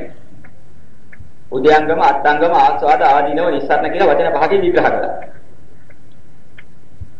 එතන මෙතනින් පෙන්නන්නේ මේ ලෝභය මුල් කරගත්ත නැත්නම් ආසාව මුල් කරගත්ත දහම. ඒක පාප ධර්මයන්ටයි සම්බන්ධ වෙන්නේ. එහෙනම් මොකද්ද මෙතන තියෙන්නේ? සංස්කාර පහළ වෙන්නේ අවිද්‍යාවෙන් කියලා පොදුවේ වෙන්නලා. ඊට පස්සේ දේශනා කරනවා කුසල මූලපත්‍ය සංඛාර. තව වචනේ අනේ විභංග ප්‍රකාරය. බෙදුවා. එහෙනම් කුසල මූලපත්‍ය සංඛාර එකක් අවිද්‍යාපත්‍ය සංඛාර තව එකක්. කුසල මූලපත්‍ය සංඛාර අකුසල මූලපත්‍ය සංඛාර. ආයි දෙකකට බෙදුවා. කුසල අකුසල දෙක. අවිද්‍යාපත්‍ය සංඛාර කියන එකට අකුසල මූලපත්‍ය සංඛාර කියන එක. කුසල මූලය කියන්නේ අලෝභ, ආදේශ, අමෝහ. අලෝභ මුල් කරගෙන, ආදේශ මුල් කරගෙන, අමෝහ මුල් කරගෙන සංස්කාරය කරගන්නවා. අන්නේ පුඤ්ඤාවි සංකාර. සත්ත කතම සංකාර. මේ සංස්කාර කියන්නේ මොනවද? පුඤ්ඤාවි සංකාරෝ, අපුඤ්ඤාවි සංකාරෝ, ආනිඤ්ඤාවි සංකාරෝ, අයං උච්චේ අවිද්‍යාපත්‍ය සංකාරෝ. අනේ බෙදලා ගත්තේ. දැන් අවිද්‍යාපත්‍ය සංඛාරා කියන එක ගත්තාම ඒක පැටලෙන්නේ නැති කරන්න තමයි විභංග ප්‍රකරණය පෙන්නන්නේ. ඒක බෙදෙනවා කුසල මූලපත්‍ය සංඛාරා කියලා එක පැත්තක්, අකුසල මූලපත්‍ය සංඛාරා කියලා තව පැත්තක්. අන්නල් ප්‍රශ්නේ ඉදා කරන්නේ. ඉතින් අභිධර්මයේ නැතුණා නම් ඕක අද ප්‍රශ්නයක්. ඔයකේ විග්‍රහ කරලා තිබුණා අපිට පටිච්චසමුප්පාදේ හදන්න බෑ. දේශනා කරන පටිච්චසමුප්පාදේ තන ඉගෙනගෙන තේරුම් ගන්නවා මිස. පටිච්චසමුප්පාදේ නිර්මාණය කරන ලෝතුරා බුදු පියාණන් වහන්සේට මිස කණි කෙනෙකුට බෑ. නිර්මාණය නෙමෙයි යටපත් වූ ධම ඉස්මතු කරලා දෙන්න. ඉස්මතු කරලා දුන්න දහම් අහලා තේරුම් ගන්නයි ශ්‍රාවකයන්ට පුළුවන්. ධර්මයේ විද්‍යාමාන කරන ලෝතර බුදු ඥානන් වහන්සේ වුණා. සර්වඥානෙටපත් වෙන්න ඕනේ. ඉතින් උන්වහන්සේ දේශනා කරන ධර්මයේ යම් කාලයක අතුරුදහන් අපි අතරින් භාවිතාර නොගත්තු. නැවත ඉන්නේ ලෝතර බුදු ඥානන් වහන්සේ නම පහල වෙනවා කොහෙන්දලා. හැබැයි විසඳලා දුන්නොත් ඒක තියෙනවා. ඒක තේරුම් අරගන්න පුළුවන්. තේරුම් ගැනීමේ ශක්තිය ශ්‍රාවකීන්ට තියෙනවා. ඊට පස්සේ සැකනකෝ තේරුම් ගන්න හැකියි. මෙන්න මේකයි මෙතන අපිට තියෙන්නේ. එතකොට අපි දැනගන්නවා තව එක සංඛාරපත්‍ය විඥානං කියනකොට එක දෙයක තෝරනවා සංඛාරපත්‍යෙන් පටිසන්ධි විඥානයේ වේ කියලා. සාතනක වෙනවා සංඛාරපත්‍ය කියන විඥානය නම් චක්කු විඥාන, සෝත විඥාන, ගාන විඥාන, දිවහා විඥාන, කාය විඥාන, මනෝ විඥාන. චක්කු විඥාන, සෝත විඥාන, ගාන විඥාන, දිවහා විඥාන, කාය විඥාන, මනෝ විඥාන. අයං උච්චති විඥාන. අන්න සංඛාරපත්‍ය විඥාන තව දෙයක තෝරනවා. තව එක වෙන සංඛාරපත්‍ය පටිසන්ධි විඥාන. දැන් පටිසන්ධි විඥාන කියන එක චක්කු විඥානන්ද, සෝත විඥානන්ද, ගාන විඥානන්ද මොකද පරිසංය විඥාන? අනුකවපට්ටිච්ච වෙනවා. සංඛාරපත්‍ය විඥානං කියන සංස්කාරපත්‍යෙන් පටිසන්ධි විඥානයේ වේ කියලා කියනවා. ඒ පටිසන්ධි විඥානේ අර විඥාන හයෙන් කොහොමද වැටෙන්නේ? නාම රූප වශයෙන් බෙදලා හිටන් අරගත්තාම රූප කොටස 8 රූප රූප. වේදනා සංඥා සංකාර විඥාන නාම. දැන් මෙහෙම වෙන් කරනවා. මේ විඥාන විග්‍රහ කරනකොට වෙනවා විඥාන 6කට බෙදලා. චක්කු විඥාන, සෝත විඥාන, ගාන විඥාන, જીවහා විඥාන, කාය විඥාන, මනෝ විඥාන. විඥාන 6කට වෙන් කළා. ඒතර චක්කු විඥාන කියන්නේ ඇහැ නිසා හටගන්න විඥානය. ඇස මුල් කරගෙන. ඇසයි රූපයයි මුල් කරගෙන චක්කු ප්‍රසාදේ හටගන්නේ. සෝත ප්‍රසාදේ කනයි ශබ්දයයි මුල් කරගත්ත ශබ්ද විඥානය හට සෝත විඥානය හටගන්නවා. නාසයයි ගන්ධයයි මුල් කරගෙන ගාන විඥානේ ගාන ප්‍රසාදේ හටගන්නවා. ඒ වගේ දිවයි රසයයි මුල් කරගෙන ජීවහා විඥානේ ජීවහා ප්‍රසාදේ හටගන්නවා. කයයි ස්පර්ශයයි මුල් කරගෙන කාය විඥානේ කාය ප්‍රසාදේ හටගන්නවා. ඒතර මනයි ධර්මයයි හේතු කරගෙන මනෝ විඥානේ මනෝ ධර්මයේ හටගන්නවා. අන්න මනෝ ධර්මයක් කියන වචනේ. අන්න එතන තමයි පටිසන්ධිය කියලා දුන්නේ විඥානය මොකද? මන. මනක ධර්මයේ ගත වෙනවා මනෝ විඥානේ හටගන්නවා. අන්න මන හටගන්නවා. මනංච පජානාති ධම්මේව පජානාති. මන දැනගන්න ඕනේ ධර්මයේ දැනගන්න ඕනේ. යංච තදුබයන් පරිච්ඡ සංයෝජන උපජ්ජති හොය යංච පජානාති. මේ දෙකේ එකීම නිසා ඒකෙන් සංයෝජනයක් කියලා හිතන උපදිනා වූ අපිට විඥානයක් ඇද්ද? ඒ මනෝ විඥානේ දැනගන්න ඕනේ. දැන් විදිහට ඒව දැනගත යුතුද? තේරුම් ගන්න ඕනේ. මනංච පටිච්ච ධම්මේච උපජ්ජති මනෝ විඥාන. අන්න මනෝ විඥාන හටගත්ත හැටි. මන දියෙන්න ඕනේ ධර්මයෝ තියෙන්න ඕනේ. මනයි ධර්මයේ එක්වීම නිසා. හටගන්න ඊළඟ අවස්ථාව තමයි ඒ දෙකේ සංයෝගයෙන් හටගත්ත සංගයෙන් හටගත්ත මනෝ විඥාන. ඉතින් මේ විදිහට මේ විඥානය හටගන්න හැටි තියෙනවා. දැන් මේ වගේ විඥාන කිව්වට බෑ. විඥාන වෙන්නේ කොච්චරකින්ද? විඥානයක් ආරම්භ වෙන්නේ කොහොමද? විඥානයක් ආරම්භ වෙනකොට නම වතාවක් ගිහිලයි විඥාන ස්කන්ධයක් වෙන්නේ. මම ගා ගැඹුරු විස්තරයක් මේක ලේසියෙන් ගන්න බෑ ටිකක් හොඳට දැනගන්න. මොකද මේවා වචන අදහස් භාවිතාවක් තිබුණ නැති නිසා මේක ගැඹුරු වෙලා තියෙන්නේ.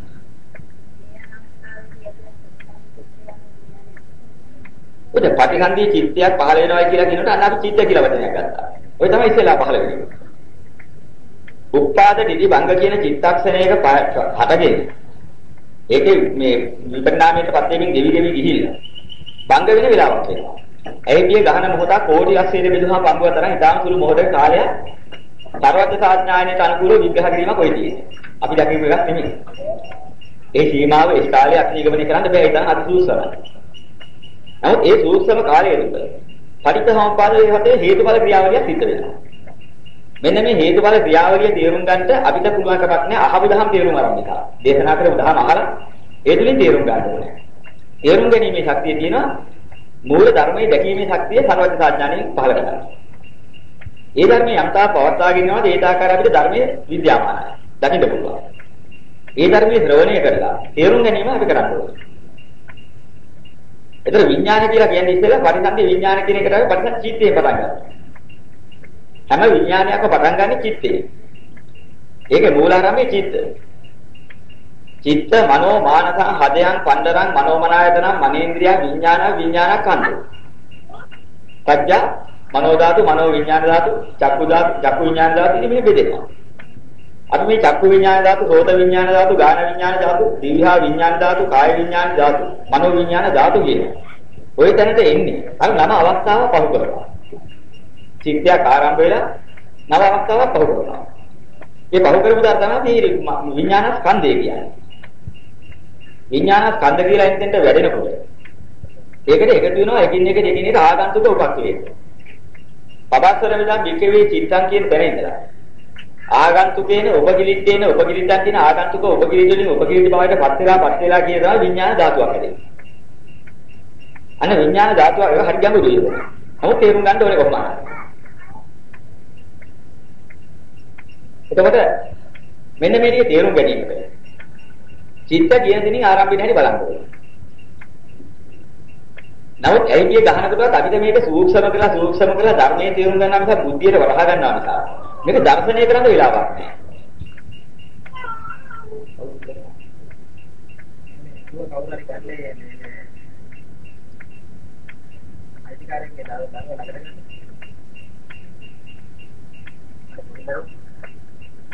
එතකොට මෙන්න මේ විඥානයක් කියන තත්ත්වයටපත් වෙන්නේ නෑ විඥාන ස්කන්ධයක්පත් වෙන්නේ.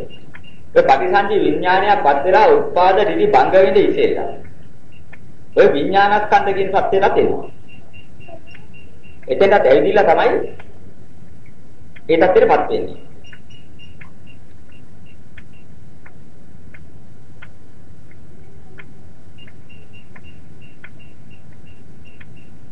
එතන මෙන්න මේ තත්ත්වෙටපත් වීම ගැන දැන් අපි ඕක බලා ගන්න ඕනේ එකින් එක.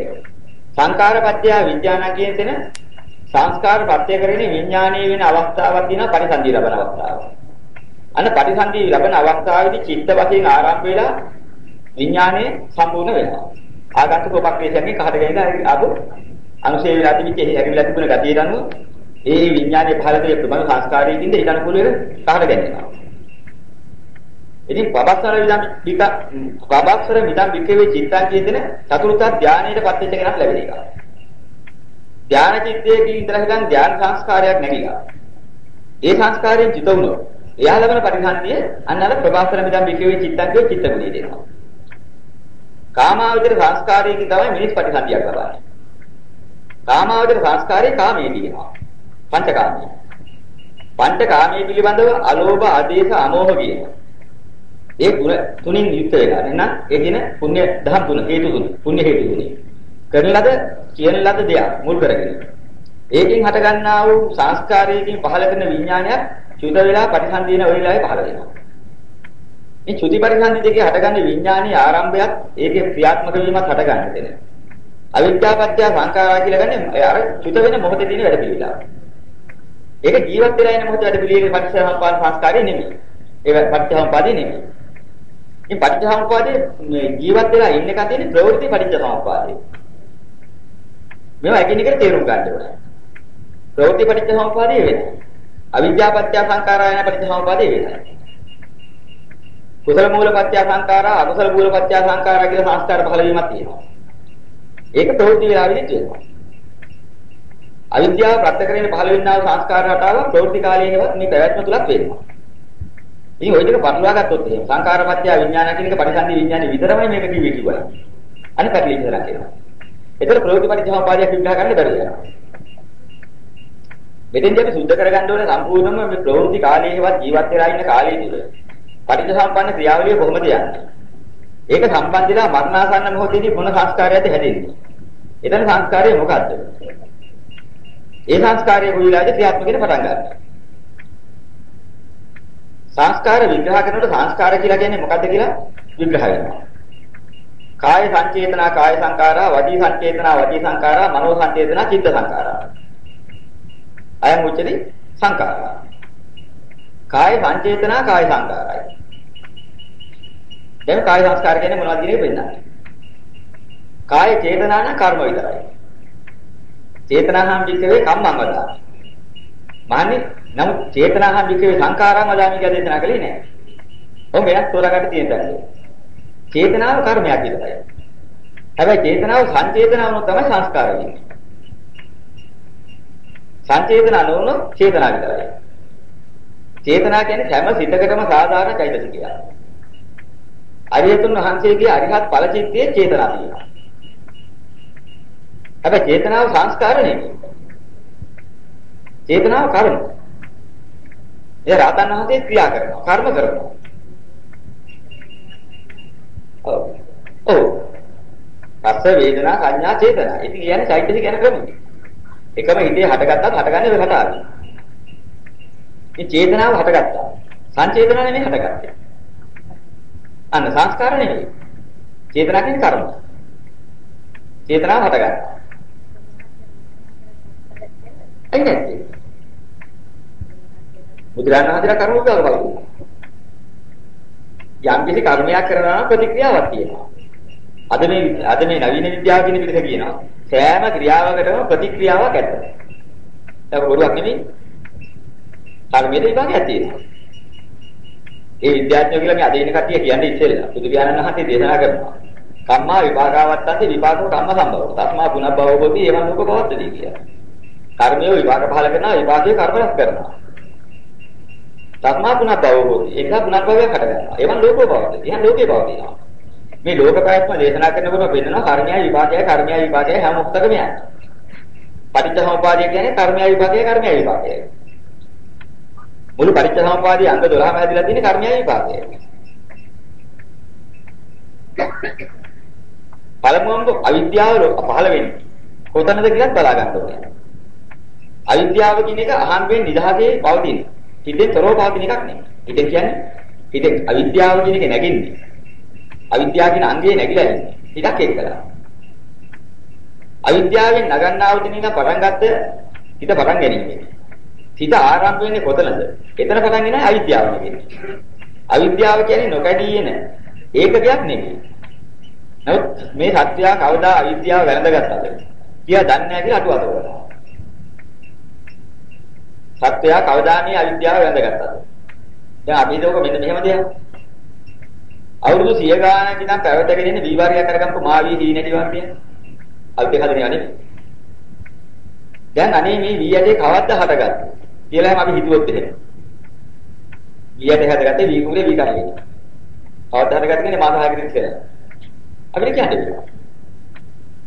නමුත් මේ වී යට පරම්පරාව හටගත්තේ කියන්නේ අපි දන්නේ නැහැ. මේ වී යටේ කවද්ද හටගත්තේ කියලා නම් අපි එක වී යටයක් වෙන්න ලැබුවොත් එයාට කියන්න පුළුවන් මේ වී යටේ හටගත්තේ ගොයන් ගහලා. කොච්චර කාලයක්ද? අවුරුදු ලක්ෂ කෝටි ගාණක් ඉස්සර නෑ මේ 6 මාසෙක ඉස්සෙල්ලා.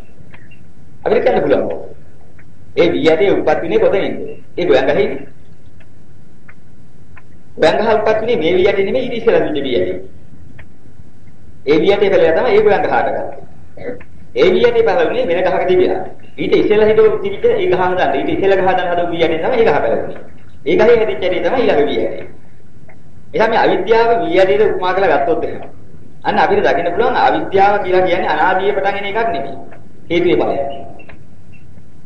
ඊට හැදිච්ච විද්‍යාව ඊට ඉස්සෙල්ලා හේතුවක ඵලයක්. මොකටද ඉස්සෙල්ලා තිබිච්ච විද්‍යාව ඊට ඉස්සෙල්ලා තිබිච්ච හේතුවක් එක හේතුවක් තියෙනවා. දැන් තියෙන අවිද්‍යාව දැන් තියෙන චිත්ත ස්වභාවය දෙකේ දෙනවා. දැන් මේ අවිද්‍යාව කියන එක තේරුම් ගත්තාම අවිද්‍යාවල කාලය බැලුවොත් එහෙම. චිත්තක්ෂරයි. ඔය දිහා අවිද්‍යාවේ කාලයක්. එහෙනම් අවිද්‍යාව ඉස්සෙල්ලා තිබුණා. ඊට ඉස්සෙල්ලා තිබිච්ච චිත්තක්ෂරය අවිද්‍යාව ඊට ඉස්සෙල්ලා තිබුණා. ඊට ඉස්සෙල්ලා තිබිච්ච චිත්තක්ෂරයක් එක ඉදිච්ච අවිද්‍යාව. ඒ අවිද්‍යාව මෙහි ඉන්නේ නැහැ. අවිද්‍යාව කියලා එකක් පස්සෙන් එනවනම් මිනිස්සු බේරෙන්නේ නැහැ. අවිද්‍යාව කියන එක නොකඩී විදිනේද පස්සෙන් එනවනම් කවද බේරෙන්නේ? එහෙනම් ඒක නිවන් දකින්න පුළුවන්. වෙන්නේ.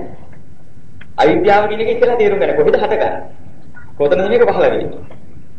චිත්තයක් යම් තැනක පහළ වුණා නම් පහළ වුණ චිත්තයත් එකයි අවිද්‍යාව පහළ වෙන්නේ. අන්න අවිද්‍යාපත්‍ය සංඛාරා කියලා ක්‍රියාත්මක වෙන්නේ. වෙන විදිහට. අවිද්‍යාව සංස්කාර නැගුවොත් තමයි සංස්කාර පහළ වෙන්නේ. ඒ චිත්තක්ෂණයේ ප්‍රඥාචෛතසිකය බලවත් කරගෙන. ඒ බලවත් ප්‍රඥාචෛතසිකයේ අවිද්‍යාව බිඳු. ඒ චිත්තක්ෂණයේ තියෙන අවිද්‍යාව. අන්න එතන අවිද්‍යාව තිබුණා. අවිද්‍යාව විඳිනවා චිත්තක්ෂණේ නෙමෙයි නැති වෙන්නේ. සංස්කාරය. චේතනා සංචේතනාව නම් අවිද්‍යාව සංයෝග වෙන්නේ චේතනාව සමගයි. හිත අපිත් එක්ක අවිද්‍යාව සම්බන්ධ වෙනවා කිව්වට දැන් අපි ඔබ තේරුම් ගන්න ඕනේ අපේ කොතනද අවිද්‍යාව සම්බන්ධ වෙන්නේ. මේක තේරුම් ගන්න ඕනේ. මේ ලෝක සත්‍ය අවිද්‍යාවේ වැළඳගෙනවා කිව්වට අපිට තේරුන්නේ නැහැ. ආධුනිකයට කොහොමද තේරෙන්නේ? ආධුනිකයා පැටලෙනවා. එහෙම කියනවා. මේ කල්ලි තිබුණේ ගෙදර කියනවා. ගෙදර තිබිලා ගෙනාවේ කියනවා. ගෙදර කොතනද තිබුණේ? අල්මාරියේ කියනවා. අල්මාරියේ කොතනද තිබුණේ? ලාච්චියේ කියනවා. ලාච්චියේ කොතනද තිබුණේ? පර්ස් එකේ කියනවා. දැන් අපිට කොතනද තිබුණේ කියලා හරියටම අවිද්‍යාව එල්ල කරලා හොයාගන්න ගියාම කොහොම යන්න ඕනේ? කල්ලි ගෙදරින් ගෙනාවේ.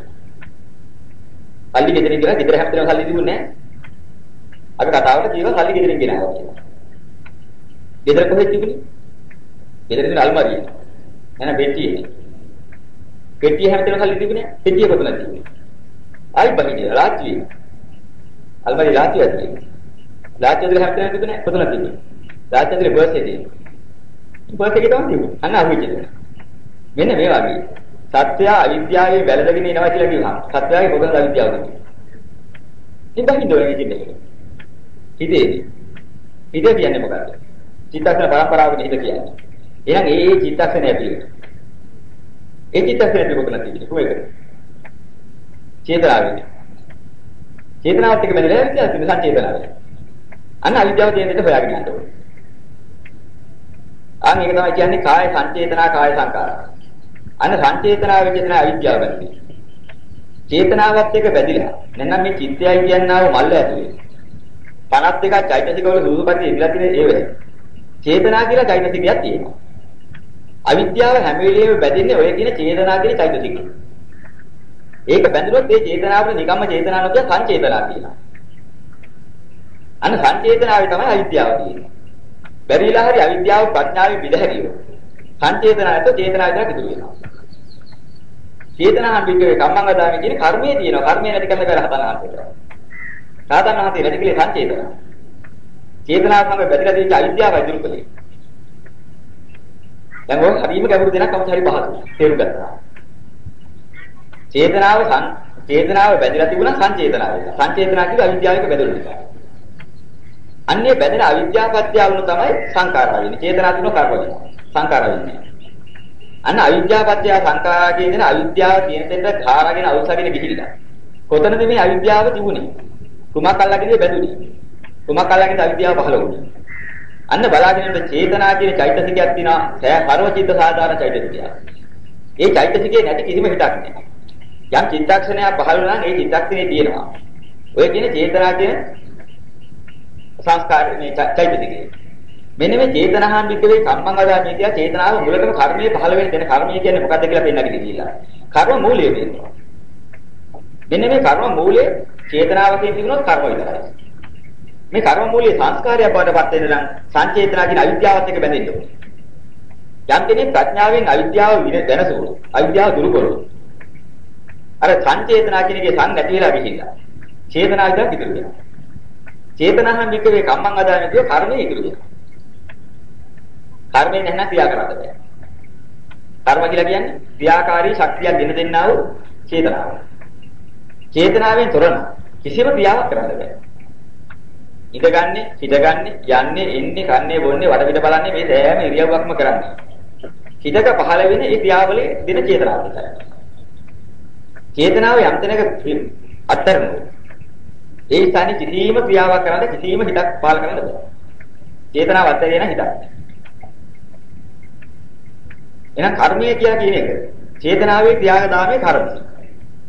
සංචේතනාවේ ක්‍රියාදාමයේ ක්‍රියාපතිඵලයේ සංස්කාර. දැන් අවිද්‍යාපත්‍ය සංඛාරා කියන කාවේ ඔන්න චේතනාවේ බැඳිච්ච අවිද්‍යාව නිසා. ඇත්ත ඇති ආකාරයෙන් නොවැටහුණු. නැත්නම් අර අපි ඉස්සෙල්ලා කිව්ව විදිහේ පංචස්කන්ධය පිළිබඳව සත්‍ය නොදැක්ක පුද්ගලයා. නිත්‍යයි සැපයි ආත්මයි කියන දෘෂ්ටියක් තියෙනවා. මෙන්න මේ දෘෂ්ටි ගතිය දෘෂ්ටිය කැපුවේ නැත්නම් ඒ දෘෂ්ටිය සම්බන්ධ වෙච්ච බලවේගයකින් තමයි ඊළඟ චිත්තක්ෂණේ නිපදවන්නේ. අන්න නිපදවනකොට ඔතෙන් තියෙනවා අර අවිද්‍යාව කියන ඵලයක් නිපද වෙනවා. ඉස්සෙල්ලා තිබුණ නොදැනීම. නිත්‍යයි සැපයි ආත්මයි කියන දෘෂ්ටිය මුල් කරගෙන. ඒ දෘෂ්ටිය හේතු කරගෙන. ඒ හේතුයේ ඵලයක් වශයෙන් ඉස්සෙල්ලාම හට ගන්නවා චිත්තක්ෂණේ පහළ වෙනකොට. අවිද්‍යාව කියනවා අංකය. දැන් අවිද්‍යාවගේ විපාකය. අවිද්‍යාව පත්‍ය සංඛාරා. අන්න විපාකයේ කම්ම සම්භව බලන්න. සංස්කාර කර්මයේද වැදගත්. දැන් කර්මයයි විපාකයයි එන්න හේතුවයි ඵලයයි. දැන් අවිද්‍යාව ප්‍රතිඵලයක් නෑ. අවිද්‍යාව ඉස්සෙල්ලා හේතුවක ඵලයක් වුණා. ඵලයක් වශයෙන් මතුවලා ආවා. ඵලයේ හේතුවක් නිර්මාණය කළා. හේතු සංස්කාර. අන්න සංචේතනා හැටි කලේ. අවිද්‍යාව හේතුව. අවිද්‍යාව පත්‍ය සංඛාර අවිද්‍යාව හේතුකෝ. මෙන්න විභංගය. බෙදලා බෙදලා. ඒක අවිද්‍යාව හේතුවෙන් හටගත්තා. අන්න අවිද්‍යාව හේතුවෙන් හටගත්ත නම් යම් සංස්කාරයක්. ඒ හටගත්ත සංස්කාරයවත් ඒ සංචේතනා කියන මේ චේතනාව තුළ මොනවද ක්‍රියාත්මක වෙන්නේ? නිට්ටයයි සැපයි ආත්මයි කියන දෘෂ්ටියත් එක්කලා. ඒ චේතනාවේ සංචේතනාවෙන් නිර්මාණය කරන නැත්නම් සංස්කාරයේ නිර්මාණය කරන යමක් ඇත්නම් ඒ සංස්කාරයේ අලං දේ අනුවයි ඒකේ ඵලයක් නිපදවන්නේ. සංස්කාර හේතු වුණා. සංකාරපත්‍ය විඥාන කියලා විඥාන ඵලයක් දුන්නා. ඒක විඥාන හේතුවක ඵලයක් වුණා. ඔව් කර්ම කියන්නේ ඔක්කොම එක එකට යනවා. කර්මයයි ක්ලේශයයි විපාකයයි කියන්නේ සංකාරපත්‍ය විඥාන කියන එකට ආවයි. බවකයි මම කියන්නේ. ඒකට ක්ලේශේ නැතුව කියන්නේ කර්මයේ විපාකය කර්මයේ විපාකය. ක්ලේශේ සම්බන්ධන සංස්කාරයි. සම්බන්ධ වෙනවා. සංස්කාරයෙන් සම්බන්ධන ඇටේ මොනවද ප්‍රෝපණය වුනේ? ඒවා තමයි ඒ ඇටින් හැදෙන මුළු ගහෙම තියෙන්නේ. ඇටේ පරාග පෝෂණය වුනේ යමකින්ද? හැදෙන ගහ අන්තිමට දෙන්නේ යතිය. තැඹිලි ගහේ තැඹිලි මේ ගෙඩියද මල පරාග පෝෂණය වෙන වෙලාවේදී පොල් ගහගේ පරාග පෝෂණය වෙනවා. ඒ පරාග පෝෂණයෙන් හැදෙන්නා වූ බීජය කවදා හරි හදලා තියෙන ගහේ හැදෙන ගෙඩිය බැලුවා. සතු පොල් හැදෙනවා. ඉන්ලි පොල් හැදෙනවා. තැඹිලි හැදෙනවා. මොකද හිත දෙන්නේ? ඒකට මුල පොතක. පරාග පෝෂණය වෙන්නේ. අද විද්‍යාවත් ඔබ දැකලා තියෙනවා. අන්න පරාග පෝෂණය වීමේදී ඒ જાතියෙම තැඹිලි වලින්ම පරාග පෝෂණයක් කළා. ඒක හැදෙන්නේ ගහේ හැදෙන්නේ. ඒක හැදෙන්නේ බීජයෙන් පොල් ගෙඩිය. ඊට වල හැදෙන ගහේ ගහ වෙල්ල අවුරුදු 10ක් 15ක් ගිහින් හරියි. හැදෙන්නේ දැන්නේ. පොල් හැදෙන්නේ. අන්න පොල් හැදෙන්න හේතුව මූලාරම්භය පටන් ගත්තේ අර පරාග පෝෂණය වෙන වෙලාවේ. නැත්නම් සංස්කාර වෙලාවේ. මෙන්න මේ සංස්කාරයෙන් හටගන්නේ විඥානීය නැමැති බීජය හටගන්නේ. අන්න හේතුයේ ඵලය. විඥාන පත්‍ය නාම රූප ඊළඟ. අන්න ආ හේතුව. ඵලයේ හේතුවක් ඇති කරලා. ආයතන. නාම රූප පත්‍ය කලායතන. ආයතන හයක් අයි ඵලයේ වශයෙන්. කලායතන පත්‍ය පස්සෝ ස්පර්ශේ හේතුව වුණා. පස්ස පත්‍ය වේදනා විපාකේ වුණා. වේදනා පත්‍ය තණ්හා හේතුව වුණා. තණ්හා පත්‍ය උපාදාන විපාකේ වුණා. උපාදාන පත්‍ය භව තණ්හා මේ හේතුව වුණා. භව පත්‍ය ජාති විපාකේ වුණා. නැන ඵලෙ වුණා. කර්මය විපාකය නැන හේතුවයි ඵලයයි. ඔය ක්‍රම දෙක තියෙනවා. ඉතින් හැම වෙලේම මේ ලෝක සත්‍යය ගමන් කරන්නේ. කර්මයේ තුලින් කර්මයක් නිපදවනවා. කර්මයේ විපාකය. විපාකයේ විපාකයක් නිපදවන්නේ විපාකයේ කර්මය. ආයිත් ඒ කර්මයක් නිපදවන්නේ ඒක විපාකය. විපාකයේ කර්මය. කර්මයේ විපාකයක් විපාකයේ කර්මය මෙහෙම තමයි පටිච්චසමුප්පාදයේ විදිලා තියෙන්නේ. දැන් පටිච්චසමුප්පාදයේ පිළිබඳ විශාල විග්‍රහයක් කොහොමද ගන්න ඕනේ? මම අපිට ලේසියෙන් තෝරගන්න බෑ. දැන් අපි දැනගන්නවා අවිද්‍යාවෙන් සංස්කාර හටගත්තා. ඒතරොක ගාක් විග්‍රහ කරලා තේරුම් ගන්න ඕන දැන. දැන් අපි හිතමු අකුසල කර්මයක්. දැන් අපි බලන්න ඕනේ අකුසල චිත්තය. අකුසල හිතක් හට ගන්නකොට දැන් තියෙනවා සෝමනස්ස සහගත ditthිගත සම්පයුක්ත සිත. සෝමනස්ස සහගත ditthිගත සම්පයුක්ත සසංකාරික සිත. මේ ලෝභ සහගත සිත් අටක් හට ගන්න හැටි. එතකොට සෝමනස්ස ඊළඟ උපේක්ෂා සහගත ditthිගත සම්පයුක්ත සිත. උපේක්ෂා සහගත ditthිගත සම්පයුක්ත සසංකාරික සිත. ඊට පස්සේ යන්නේ ditthි විප්‍රයුක්ත. ඔය ක්‍රමයට ගිහිලා සිත් අටක් හැදෙනවා ලෝභ සහගතව. අන්න ලෝභ සහගත සිත් අට හට ගන්න පටිච්චසමුප්පාදේ එකක්.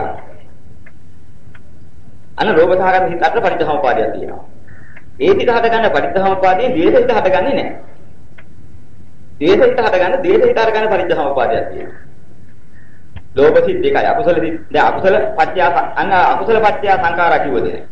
අකුසල ප්‍රත්‍යයෙන් සංස්කාර වෙනවා කිව්වොත් ආයි විගංග වෙනවා. බෙදලා බලන්න. අකුසල වලට එන්නේ ලෝභ දේශ මොහ තුනම අකුසල. ලෝභයයි ද්වේෂයයි මොහයයි හට ගන්නකොට ලෝභ සිත් 8යි ද්වේෂ සිත් 2යි මොහ සිත් 2යි කියලා අකුසල සිත් 12යි. අකුසල සිත් 12යි. ලෝභ සිත් 8ද එක පරිත්‍ථමපාද චක්‍රයක් යනවා. ඒක සමාන එකක්. ඒ ලෝභ සිත් 8 හට ගන්න පරිත්‍ථමපාද චක්‍රේ. ඒ චක්‍රේ නෙමෙයි ද්වේෂ සිත් හට ගන්න පරිත්‍ථමපාදේ ක්‍රියාත්මක වෙන්නේ. ඒකද වෙන මේකක් තියෙනවා. ඒතර ද්වේෂ සිත් දෙකට.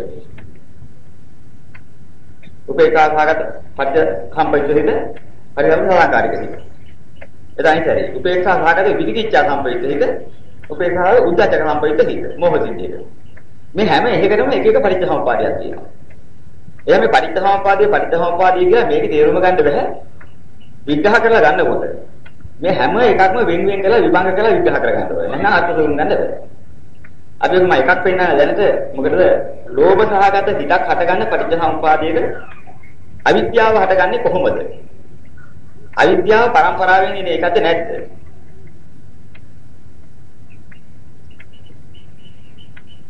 මෙන්න මේ සිද්ධිය. අපි තේරුම් ගන්න ඕනේ ඔය නැහැ. කතමේ ධම්මා අකුසල. අකුසල ධර්මයේ කුමක්ද? දැන් මේක මේ අකුසල පරිච්ඡසමුපාදයක් සිද්ධ වෙන ආකාරය අවිද්‍යාව කියන එක අකුසල සහගත හිතකට කොහොමද එන්නේ කියන එකත් විග්‍රහ කරන්නේ. යස්මින් සමයේ අකුසලං චිත්තං උප්පන්නං හෝති. යම් සමයක අකුසල චිත්තයක් පහළවන්නේද? දැන් අකුසල හිතක් කියලා අපි කියනවා. ලෝභ හිත පහළ වුණා, ද්වේෂ හිත පහළ වුණා. ඉතින් කියනකොට දැන් අකුසල චිත්තයක් ලෝභ සහගත. කොහොමද? සෝමනස්ස සහගතං ditthිගත සම්පයුක්තං. සෝමනස්ස සහගත ditthිගත සම්පයුක්ත අකුසල චිත්තය පහළ වෙනවාද? කොහොමද පහළ වෙන්නේ? රූපාරම්මණං වා සද්ධාරම්මණං වා ගන්ධාරම්මණං වා රසාරම්මණං වා පොට්ටබ්බාරම්මණං වා ධම්මාරම්මණං වා රූපාරම්මණයකින් හෝ සද්ධාරම්මණයකින් හෝ ගන්ධාරම්මණයකින් හෝ රසාරම්මණයකින් හෝ ස්පර්ශාරම්මණයකින් හෝ ධර්මාරම්මණයකින් හෝ අනාරම්මණයකින් ආරම්මණයක් පහළ නොවි කිසිම හිතක් පහළ වෙන්නේ නැහැ. සෑම හිතක්ම පහළ වෙන්න ආරම්මණයක් ඕනේ. සෝමනස්ස සහගත දිට්ඨිගත සම්පයුක්ත හිතක් පහළ වෙන්නේ. රූප, ශබ්ද, ගන්ධ, රස, ස්පර්ශ ධර්ම කියන මේ ආරම්මණයක් ඕනේ. අරමුණක් ඕනේ. අන්න අරමුණක් මුල් කරගෙන පහළ වෙනකොට යම් යම්වා බණ ආරම්භ. ඒක අරබ. ඒ අවස්ථාව මුල් කරගෙන. අරමුණ එන මොහොත මුල් කරගෙන. තස්මින් සමේ අවිද්‍යාපත්‍ය සංකාරය. එසමෙහි අවිද්‍යාපත්‍ය සංස්කාරය. ඒක අවිද්‍යාව කොහොමද ආවද? ඊ අවස්ථාවේ තියෙන එක. මෙන්න ධර්මයේ තියෙන තෝරා ගන්න ඕනේ අපිට ඕනේ තෝරා කියන්නේ ඒක. ඒ සෝමනස්ස සාගත විච්චිගත සම්පවිත ඒ හිත පහළ වෙන මොහොතේ ඒ හිත ආරම්භය. ඒ අරමුණු කරගෙන. කරගන්න චිත්තේ. එසමෙහි පහළ වෙන අවිද්‍යාපත්‍ය සංස්කාරය. එතකොට අවිද්‍යාපත්‍ය සංඛාර කියන්නේ ඉතින් ඒ වෙලේ පහළ වෙන්නේ ඒ පළවෙනි එක. එතකොට මේ පටිච්චසමුප්පාදයේ මේ චිත්තක්ෂණය ඇතුළේම ක්‍රියාත්මක වෙනවා. පටිච්චසමුප්පාදයේ ක්‍රියාත්මක වෙන්නේ මේ චිත්තක්ෂණය ඇතුළේම. ඔය චිත්තක්ෂණය ඇතුළේ පටිච්චසමුප්පාදයේ හතර අවස්ථාවක් ක්‍රියාත්මක කරලා පටිච්චසමුප්පාදයේ මේ චිත්තක්ෂණය පූර්ණ වෙන්නේ. ත්‍රිතිය අවස්ථාව සම්පූර්ණ වෙලා එනකොට පටිච්චසමුප්පාදයේ හතර අවස්ථාවක් ක්‍රියාත්මක කරලා චක්‍ර හතරක්. මේ පටිච්චසමුප්පාදයේ ඉන්නේ දෙල්ලමක් නෙමෙයි මේක මේ ලේසියෙන් ආවට කියන ප්‍රේරක් නෙමෙයි.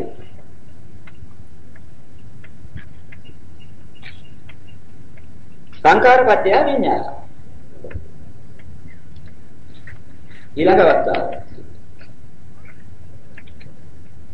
පළවෙනි පටිච්චසමුප්පාදයේ විඥානපත්‍ය නාම රූපකින් හටාවේ නෙමෙයි යන්නේ.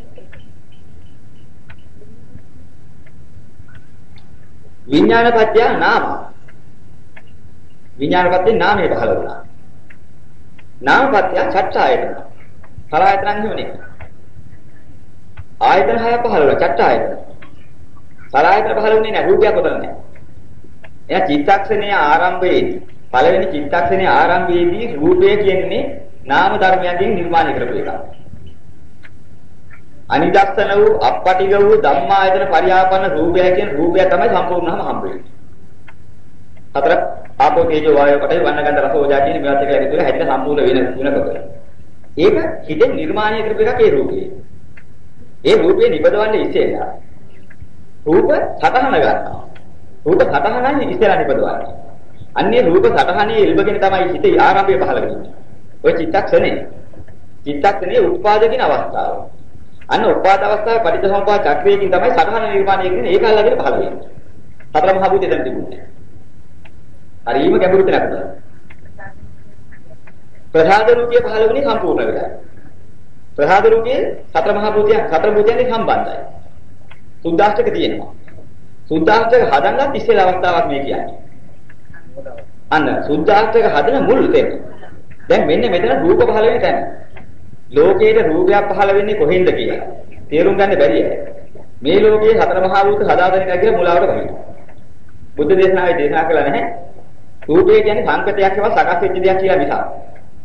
ඒක අසංකතයක් කියලා දේශනා කළේ නැහැ. සදාත්මික වස්තුවක් කියලා දේශනා කළේ. සුද්ධාෂ්ටකය කියන්නේ කාලයක් පවතින එක හොයාගන්න කියලා. සුද්ධාෂ්ටකයක් ආරම්භ කරපුවා ප්‍රබල සුද්ධාෂ්ටකයක් අන්තකල්ප 40ක් පවතිනවා. සුද්ධාෂ්ටකයේ ආවස. අන්තකල්ප 40ක් ගියගෙන සුද්ධාෂ්ටකය බෙදෙනවා. එදාට ඒ රූපේ ඉවරයි. හිතෙන් මනෝ රූපයකින් නිර්මාණය කළා මනෝ බලයෙන්ම ගණීභවණය කරලා එකක් සුද්ධාෂ්ටකේ නිපදවනවා.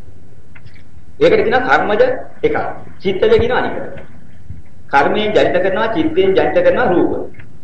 ඒ තමයි මුල. ඒ ජනිත කරව රූපයේ මූලාරම්භක රූපය කියනවා සුද්ධාෂ්ටකය. ඔය සුද්ධාෂ්ටකේ නිබදෙවට පස්සේ අන්තකල්ප 40ක් යනකම් උඩ බල තියෙනවා පවතින. ඒ 40 ඉක්ම ගියේ තමයි ඒක පිළිදෙන්නේ. එතකන් දුන්න ශක්තිය ඒකදී. මේ බාහිර රූප කලාප කියන්නේ අන්නේ කර්ම චිත්ත කියන දෙකේ නිබදලා පිට කරන්නේ. නිදහස් කරන්නේ. ඒව තමයි මේ රූප කියලා ගණීපාන වස්තු කියලා අපි ඒවා එකතු වෙලා හැදිච්චාර කියන්නේ. දැන් මේ විඥානපත්‍ය නාම නාමපත්‍ය චට්ඨායතන. චට්ඨායතනපත්‍ය පස්සෝ පස්සපත්‍ය වේදනා වේදනාපත්‍ය තණ්හා තණ්හාපත්‍ය උපාදාන උපාදානපත්‍ය භව භවපත්‍ය ජාති ජාතිපත්‍ය ජරා මරණ. ඒතර මේ අන්න පරිත්‍යාගය මතාවදියා ප්‍රවෘත්ති වශයෙන්. කෙසේ හෝ හටගත්තා නම් යම්කිසි චිත්තක්ෂණයක්. ওই චිත්තක්ෂණයේ මෙබඳු පරිත්‍යාගපාද හතරක් යනවා. ඒ තමයි පටිච්චසමුප්පාදයේ සියුම් තැන ගන්න බොහෝම අමාරුයි සෑහෙන විග්‍රහයක් කරලා ගන්න ඕන එක. දෙවෙනි පටිච්චසමුප්පාදය යන ලෝභ සහගත චිත්තයේ දෙවෙනි පටිච්චසමුප්පාදය. අවිජ්ජා පත්‍ය සංඛාර ආයි දෙවෙනික පටන් ගන්නවා. සංඛාර පත්‍ය විඥාන විඥාන පත්‍ය නාම විඥාන පත්‍ය නාම නාම පත්‍ය පස්සෝ. එතන සත්‍යයතර නෑ. පස්ස පත්‍ය වේදනා වේදනා පත්‍ය තණ්හා තණ්හා පත්‍ය උපාදාන උපාදාන පත්‍ය භව භව පත්‍ය ජාති ජාති පත්‍ය ජරා මරණ. චිත්තක්ෂණේ දෙවෙනි අවස්ථාවත් මලා. චිත්තක්ෂණේ මලේනේ. හරියට මනුෂ්‍ය ජීවිතේ එකක් හැටියට අරගෙන. ලදරු අවස්ථාව වැරුණා දැන් තියෙන්නේ ළමා අවස්ථාව. ළමා අවස්ථාව වැරුණාම වෙනවා තරුණ අවස්ථාව. පුද්ගලයා ඉන්නවා. මෙන්න මේ චිත්තක්ෂණේ ජීවත් වෙනවා. චිත්තක්ෂණේ ලාභාල අවස්ථාව දෙකක් ඉවර වුණා. දැන් ඊළඟ අවස්ථාවට ආවා. තරුණ වෙන්න අවස්ථාව. චිත්තක්ෂණේ තුල. චිත්තක්ෂණේ තියෙන අවස්ථාව වෙනවා. අන්න අවස්ථාව මැරීම තමයි මේ පෙන්වන්නේ පරිච්ඡසමුපාදයක් අවස්ථාවක් මැරෙනවා පරිච්ඡසමුපාදය. චිත්තක්ෂණී ලදරු අවස්ථාව, තමා අවස්ථාව, ඊට පස්සේ තරුණ අවස්ථාව, මැදි අවස්ථාව. සම්පූර්ණ වෙච්ච අවස්ථාව. මෙහෙම අවස්ථා හතරක් වෙනවා. අන්න ඒක ඉවරනකොටම තුන්වෙනි අවස්ථාව පහ වෙලා අවිජ්ජා පරිච්ඡසමුපාදය පටන් ගන්නවා. අවිජ්ජා පත්‍ය සංඛාරා සංඛාර පත්‍ය විඥාන විඥාන පත්‍ය නාම රූප. නාම රූප පත්‍ය සලආයතන නෙමෙයි. චත්තායතන. තවත් සලආයතනේ පහළුනේ නෑ. එතනත් ඒ ආයතනේ චත්තායතන. චත්තායතන කියන්නේ තනිකර මනස. සතහන් මනස. එදී අපිට ආගන්තුකේන උපකිලිච්චේන උපකිලිච්චයන් කියන එකයි මේ සිද්ධ වෙන්නේ. චිත්තක්ෂණේ මෝර එනවා. උපකිලිටි කියන්නේ එනවා. එහෙම ඇවිදින හිටන් දැන් තුන්වෙනි අවස්ථාවේ උපකිලිටි ගන්නවා. හතරවෙනි අවස්ථාවට නකොට ඒක තිර කරලා හිටන් ඒක ධනිභවණය කරලා අන්න සුද්ධාස්තකක් නිපදව ගත්තා. සම්පූර්ණ කරගත්තා. අන්න අවිද්‍යාපත්‍ය සංඛාරා සංඛාරපත්‍ය විඥාන විඥානපත්‍ය නාම රූපපත්‍ය සලආයතන වුණා. සලආයතන කියන්නේ අන්න හතරවෙනි අවස්ථාවේ. චිත්තක්ෂණේ මෝරපු අවස්ථාවේ. අන්න මෝරපු අවස්ථාවේ තමයි අපි අර කියනා වූ සුද්ධාස්තකයක් හැදුණා කියන්නේ. දැන් සුද්ධාස්තකයකටපත් වෙලා රූප කලාපයක් හැදුණා. දැන් රූප කලාපයේ මුල නාම සතහන. නාම සතහනේ මෝරාගෙන ඇවිදිනවා. නාම සතහනේම ගණීභවන කිරීම නිසා ආරම්භ වෙන රූපය. ඒ නාම සතහන යම් ආකාරයක්ද රූප සතහනේ ආකාරයයි. නිර්මාණය කලේ මොන එකක් අරගෙනද? මොන සතහනක්ද? නිර්මාණ වස්තුවේ ඒ ආකාරය අනුරූප ගන්නවා. ගති ගුණේ යම්සේ ගති රූපේ ආකාර ගන්නවා. ඒක සුද්ධාස්තකේ නිපදවනකොට ලෝභ සහගත හිතකින් නිපදෙව්වොත් ලෝභ සහගත බලයක් ක්‍රියාත්මක කරවන්න හේතු වෙන්නා වූ රූප ධාතුවක් ලෝකෙ නිපදෙනවා. චිත්තක්‍රියේ භංග වෙනකොට නිපදවපු රූපේ නිදහස් වෙනවා. බාහිර රූපයක් වුණා. චිත්තක්ෂණ තත්පරයකට කෝටි ලක්ෂයක් ගියෝ. ලෝභ සහගත හේතු. කෝටි ලක්ෂයක් පරමාණු ලෝකෙට නිපදවනවා. හොදවන්න නෙමෙයි. ලෝකෙ විනාශ කරන්න. විනාශයට හේතු වෙන ලෝභ සහගත පරමාණු. පරමාණුවේ තියෙන වර්ණ ගන්ධ රස ඕජා කියන ශක්තිය. ලෝභ සහගත දෙයක් ක්‍රියාත්මක කරන්න අවශ්‍ය දේ ඔප්නැගිලා තමයි ඉපදෙන්නේ. ඉපදිලා නිදහස් වුණාට පස්සේ ඒ නිදහස් වෙච්ච රූප කලාපයේ අනුරූප වූ ගති ලක්ෂණේ සමාන වූ රූප කලාපය සමග ඇදලා ගිහින් බැඳෙනවා. ගතියට ගතිය සම්බන්ධ වෙනවා. සමානත්වයට සමානත්වය රිලයක්. යම් කෙනෙක් ලෝභ හිදිවිලි පැයක් එහෙම හිදියෝ. අප්‍රමාණයක් පරමාණු ඉපදව ලෝකේ දැරලා බැඳගෙන. නිපදෙන එක බැඳෙනවා. අනුකූල දැන. ඒක මොන විභාගයක් දෙන්නද ඒක ශක්තිය නිපදවලයකට දුන්නේ. ඒක භ්‍රමණය වෙලා ගිහිල්ලා දැන් ඔක්කොම එකට බැඳිලා හිටන් ඒ වැඩේ කරනවා. එහෙනම් ලෝභ සහගතදී පිරිහීමට හේතු වෙන සියලු වැඩ කරන ශක්තිය බවටපත් වෙනවා. වෙන්නේ ලෝකෙ හැදෙන්නේ නැහැ. ලෝකෙට ලඝුවත්තු නිර්මාණය වෙන්නේ නැහැ. මෙන්න මේ ක්‍රමෙදි තමයි මේ ලෝකෙ මෙත්වලන්න පටන් ගත්තොත් යම් කෙනෙක් මෙත්තා සහගත චිත්තේ නැගෙනවා. කුසල මූලපත්‍ය සංඛාර. අවතාව එක. මෙත්තා සහගත චිත්තේ නැ කුසල මූලපත්‍ය සංඛාර. අලෝභාදී සමෝ. එතෙන් දාන්න. සංඛාරපත්‍ය විඥාන. විඥානපත්‍ය නාම නාමපත්‍ය චත්තායතන අන්න යනවා පළවෙනි සත්‍යව. මනෝ සතහනක් වශයෙන් හිතක් සිද්ධ වෙන්න, සුවයක් ගෙන දෙන්න, යහපතක් වෙන්න ක්‍රියාත්මක වෙන්නා වූ රූප කලාපයක ආරම්භක මනෝ සතහනක්. චිත්තක්ෂණේ ආරම්භය. දෙවෙනි අවස්ථාව පැන තුන්වෙනි අවස්ථාව පැන සම්පූර්ණ ලහින ගණීභවන වුණා. සුද්ධාස්තක රූප කලාපයක් රූප ධාතුවක් වශයෙන් පිට කළා. පිට කළාට පස්සේ ඒක පිට කලේ මොනවද? ඒකේ ආරම්භයලා තියෙන එක හැදීමකින්ද මෙත්තා සහගත හිතකින්. හිතක් වේවා. යහපතක් වේවා. ඒ තිදිවිල්ලත් එක පිට කරපු ශක්තියෙන් ගිහිලා ලෝකේ දෙකක් නිදහස් වෙනවා. දැන් ඒකේ ගැප් වෙලා තියෙන ශක්තිය කුමක් හදන්නද? යහපත කරන ශක්තිය. නිරෝගී කරන ශක්තිය. සුවයක් ඇති කරන ශක්තිය. සාමයක් සමාදානයක් ඇති කරන ශක්තිය. ඒ බඳු ශක්තියක් දෙන රූප කලාපයේ පරමාණු විලා ලෝකෙට විදිනවා. පැයත් තුළ මෙතර නම් අනන්ත අප්‍රමාණ රූප කලාප ලෝකෙට විදිනවා. දැන් ඒව තමයි ලෝකයේ සාන්තියක් ඇති කරන්නේ. දැන් ඊළඟට මෙතන ස්ථානයේ දිහම අනේ ඉච්ඡාදියම ඇගනිය සිසිල් වෙලා ගියා. මොකෙන්ද? අර රූප කලාපේ ආරාමන ප්‍රත්‍ය වුණා. අන්න ආරාමන වුණා. අරමුණ වුණා. අරමුණට ගෙනත් දීලා අදහස් ඇති කළා ආරාමන ප්‍රත්‍ය. අන් අරකට මිත්‍යාසාරයෙන් හිතක් හටගන්න රූපවල. අපිට තව කෙනෙකුට හිතක් පහල කරන්න බැරි වුණා. හිතක් පහල කරන්න අරමුණු කරන්න ඕන කරන සතහන දුන්නේ නැහැ.